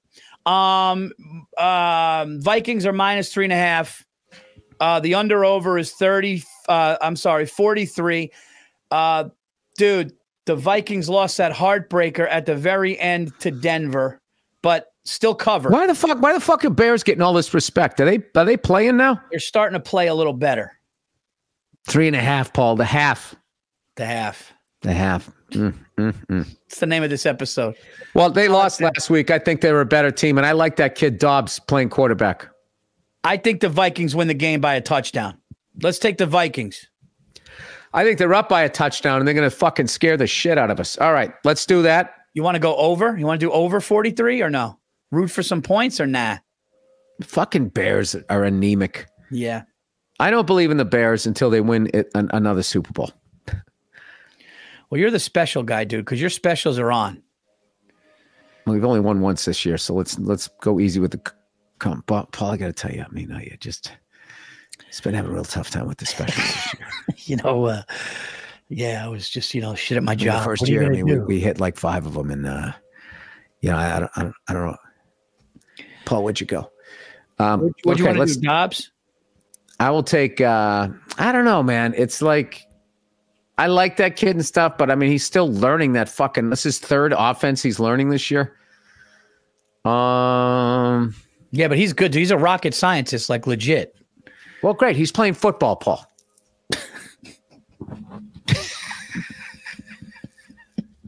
We're not trying to go to outer space. I'm trying to get some fucking points here. Hey, he knows the playbook. Gronkowski was not a rocket scientist. He was fucking an amazing football player. We're playing football here. Yeah, that's great, dude. That's a great joke when people go, yeah, dude, that's a smart kid. Did you hear he's like a scientist in the offseason? Yeah. How many scientists do you know can play football? So what do you want? We both like the Vikings to win the game by 4 or more, right? And what's the over-under? 43. Let's go over because everyone's going to think it's going to suck. All right. So we'll do Vikings and over, and we need one more. What's the over-under that they bring up that he's actually a scientist before the second quarter? Can we bet on that? I would say definitely 2 times. Let's take the over. I mean, you have to bet 900 to make 1,000. Paul, you pick the next thing. They got a decent running back. Vikings. Paulie, can you hear me? I think Josh Dobbs throws one, dude. All right, go ahead. He had that look when he walked off, when Russell Wilson beat him at the last minute. He had the look on his face of like when he was saying like his congratulations to the other team.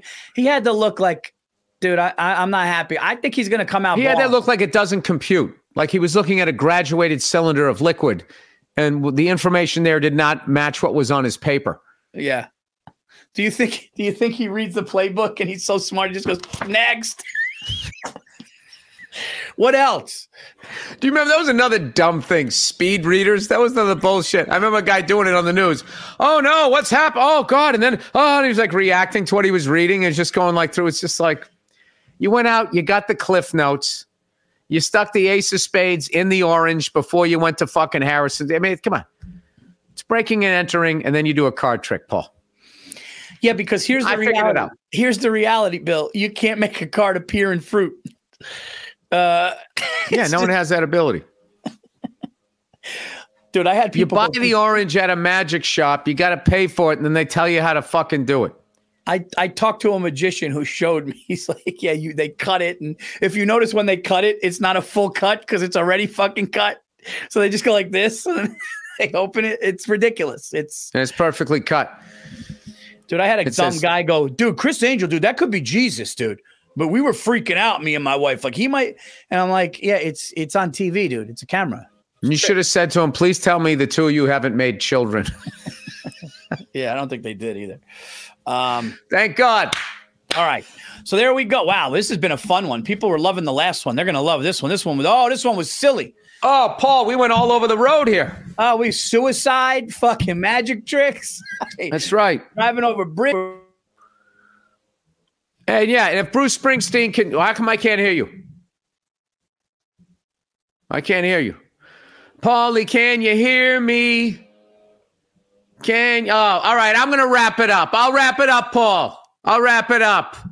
Hey, this has been the Anything Better podcast, and my gift to you is that look of confusion on Paul Versi's face as he tries to figure out his audio. Here we go. Can you hear me now? Yes, we're very thankful for all of you that have been watching the podcast. We're so happy that we hit one special this year.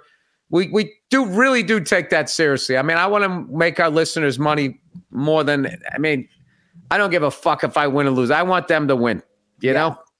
Yes, we love the specials. And this week, you got a possibility here. You got the Vikings doing my homecoming theory, a good team losing on the road. They're coming home. They got to win by 4. Joshy Dobbs, I don't know why I called him Joshy. Josh Dobbs is going to throw a touchdown. And you know what? We're going to root for some points. Let's get 44 points. And there you go. So that's the Monday night special.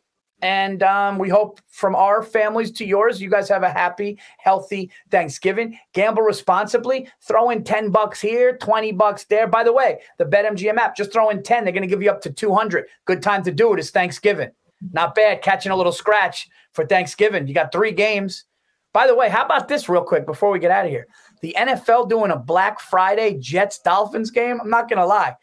It's nice to have 4 games this 4 days this week of football. I mean, they're trying to break up marriages. They're going to fucking show 3 games on Thursday. Right?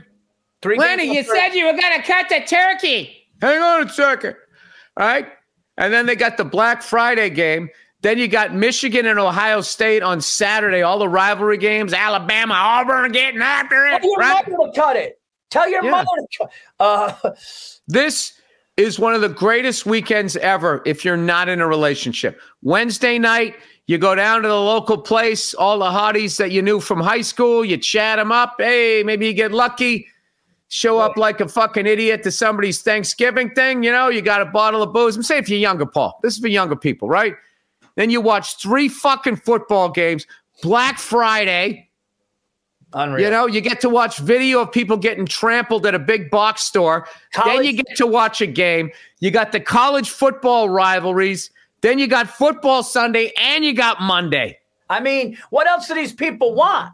I mean, it's all it is. Bill, go and ahead. I guarantee you, they're going to pass something in the Senate that they don't want us to see. That's why they got all these games, Paul. Bill, ask me if I'm excited for this weekend. Hey, man, you see all these games, three fucking on Thanksgiving, and they even got one on Black Friday, man. You got to be psyched, right? Yeah, you know, I guess. I got things at work going on, man. So it's just like...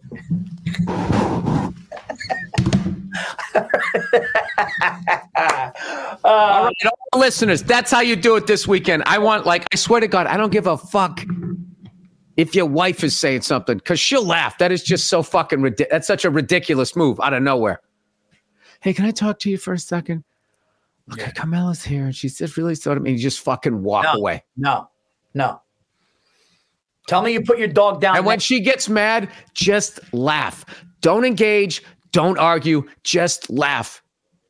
Why are you walking away from me? Hey, you ever think maybe it's my Thanksgiving too? Yeah. And you know what? You're women. You don't get along with each other. Well, yeah. You know what's underrated too that people don't utilize enough, Bill? The look. Oh, Paul's coming hard. I can feel this. No, the look. You know, how about can't just people have the look? Me and Stacy have the look because we sit across from each other. So I'm at the head of the table here. She's at the head. Hey, Paul, you're in charge. Yeah. Hey, it's my thing. Yeah. So no, like everybody's lined up here, right? So you have all the people down the table. I'm at the head and Stacy's at the head. When somebody does something we don't like, you know what me and Stacy do? We just go like this. Let's go. That's it. Let's go. Okay. You know, that's it. And then eyebrows is a lot. Eyebrows get you caught. Yeah, eyebrows. Yeah, you can't go eyebrows. Eyebrows get you caught. This is what this is. Look, I'll give you the look. Okay, somebody says something fucked up. Say something fucked up, Paul. Good. We're at the table eating. I tell you, dude, the problem really is all these fucking migrants coming in, and that's what everybody's taking everybody's job. That's it.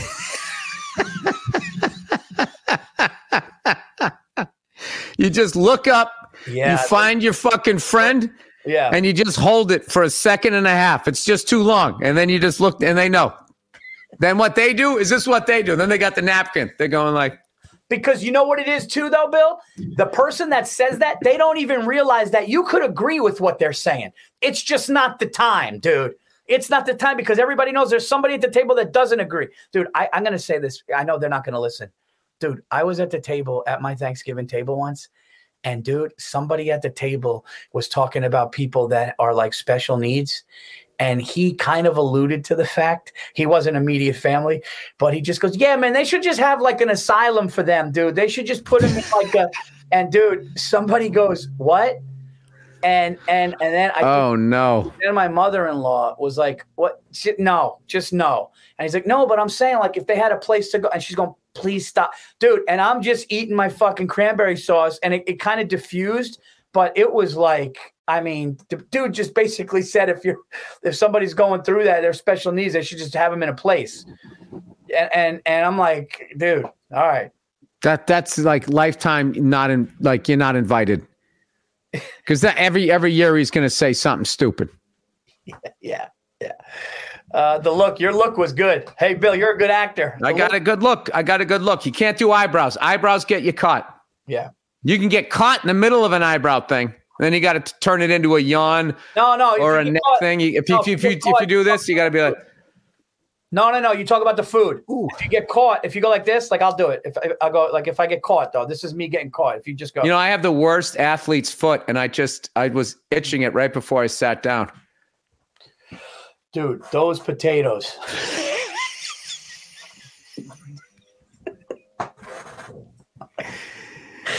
Dude, that gravy. How many you got? How many you got coming? We got 10 coming. You got more than 10?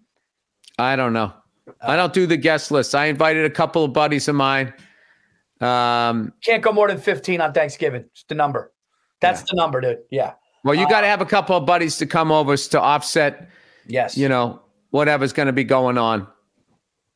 So you guys can peel off and give, listen, I'd love to help, but I got to go. I got to entertain the buddies. Yeah. All right, let's wrap this thing up. All right, guys, this was an extended one. Thank you guys so much. Check it out. Download the app. $10 get you $200, regardless of the outcome of your bet. Enjoy. Bet responsibly. Happy Thanksgiving from our show to you guys, to our families, to you guys. Enjoy football tomorrow, everybody, and we will see you next week for Week 13 on the Anything Better podcast. Take care. And I want to hear from people if they walked away. De Niro and Heat. You got to walk away. You got to write into the show and let us know if you walked away from Negative Nelly. Yep, I'm doing it. All right. I'm walking away. All right, guys. We'll see you.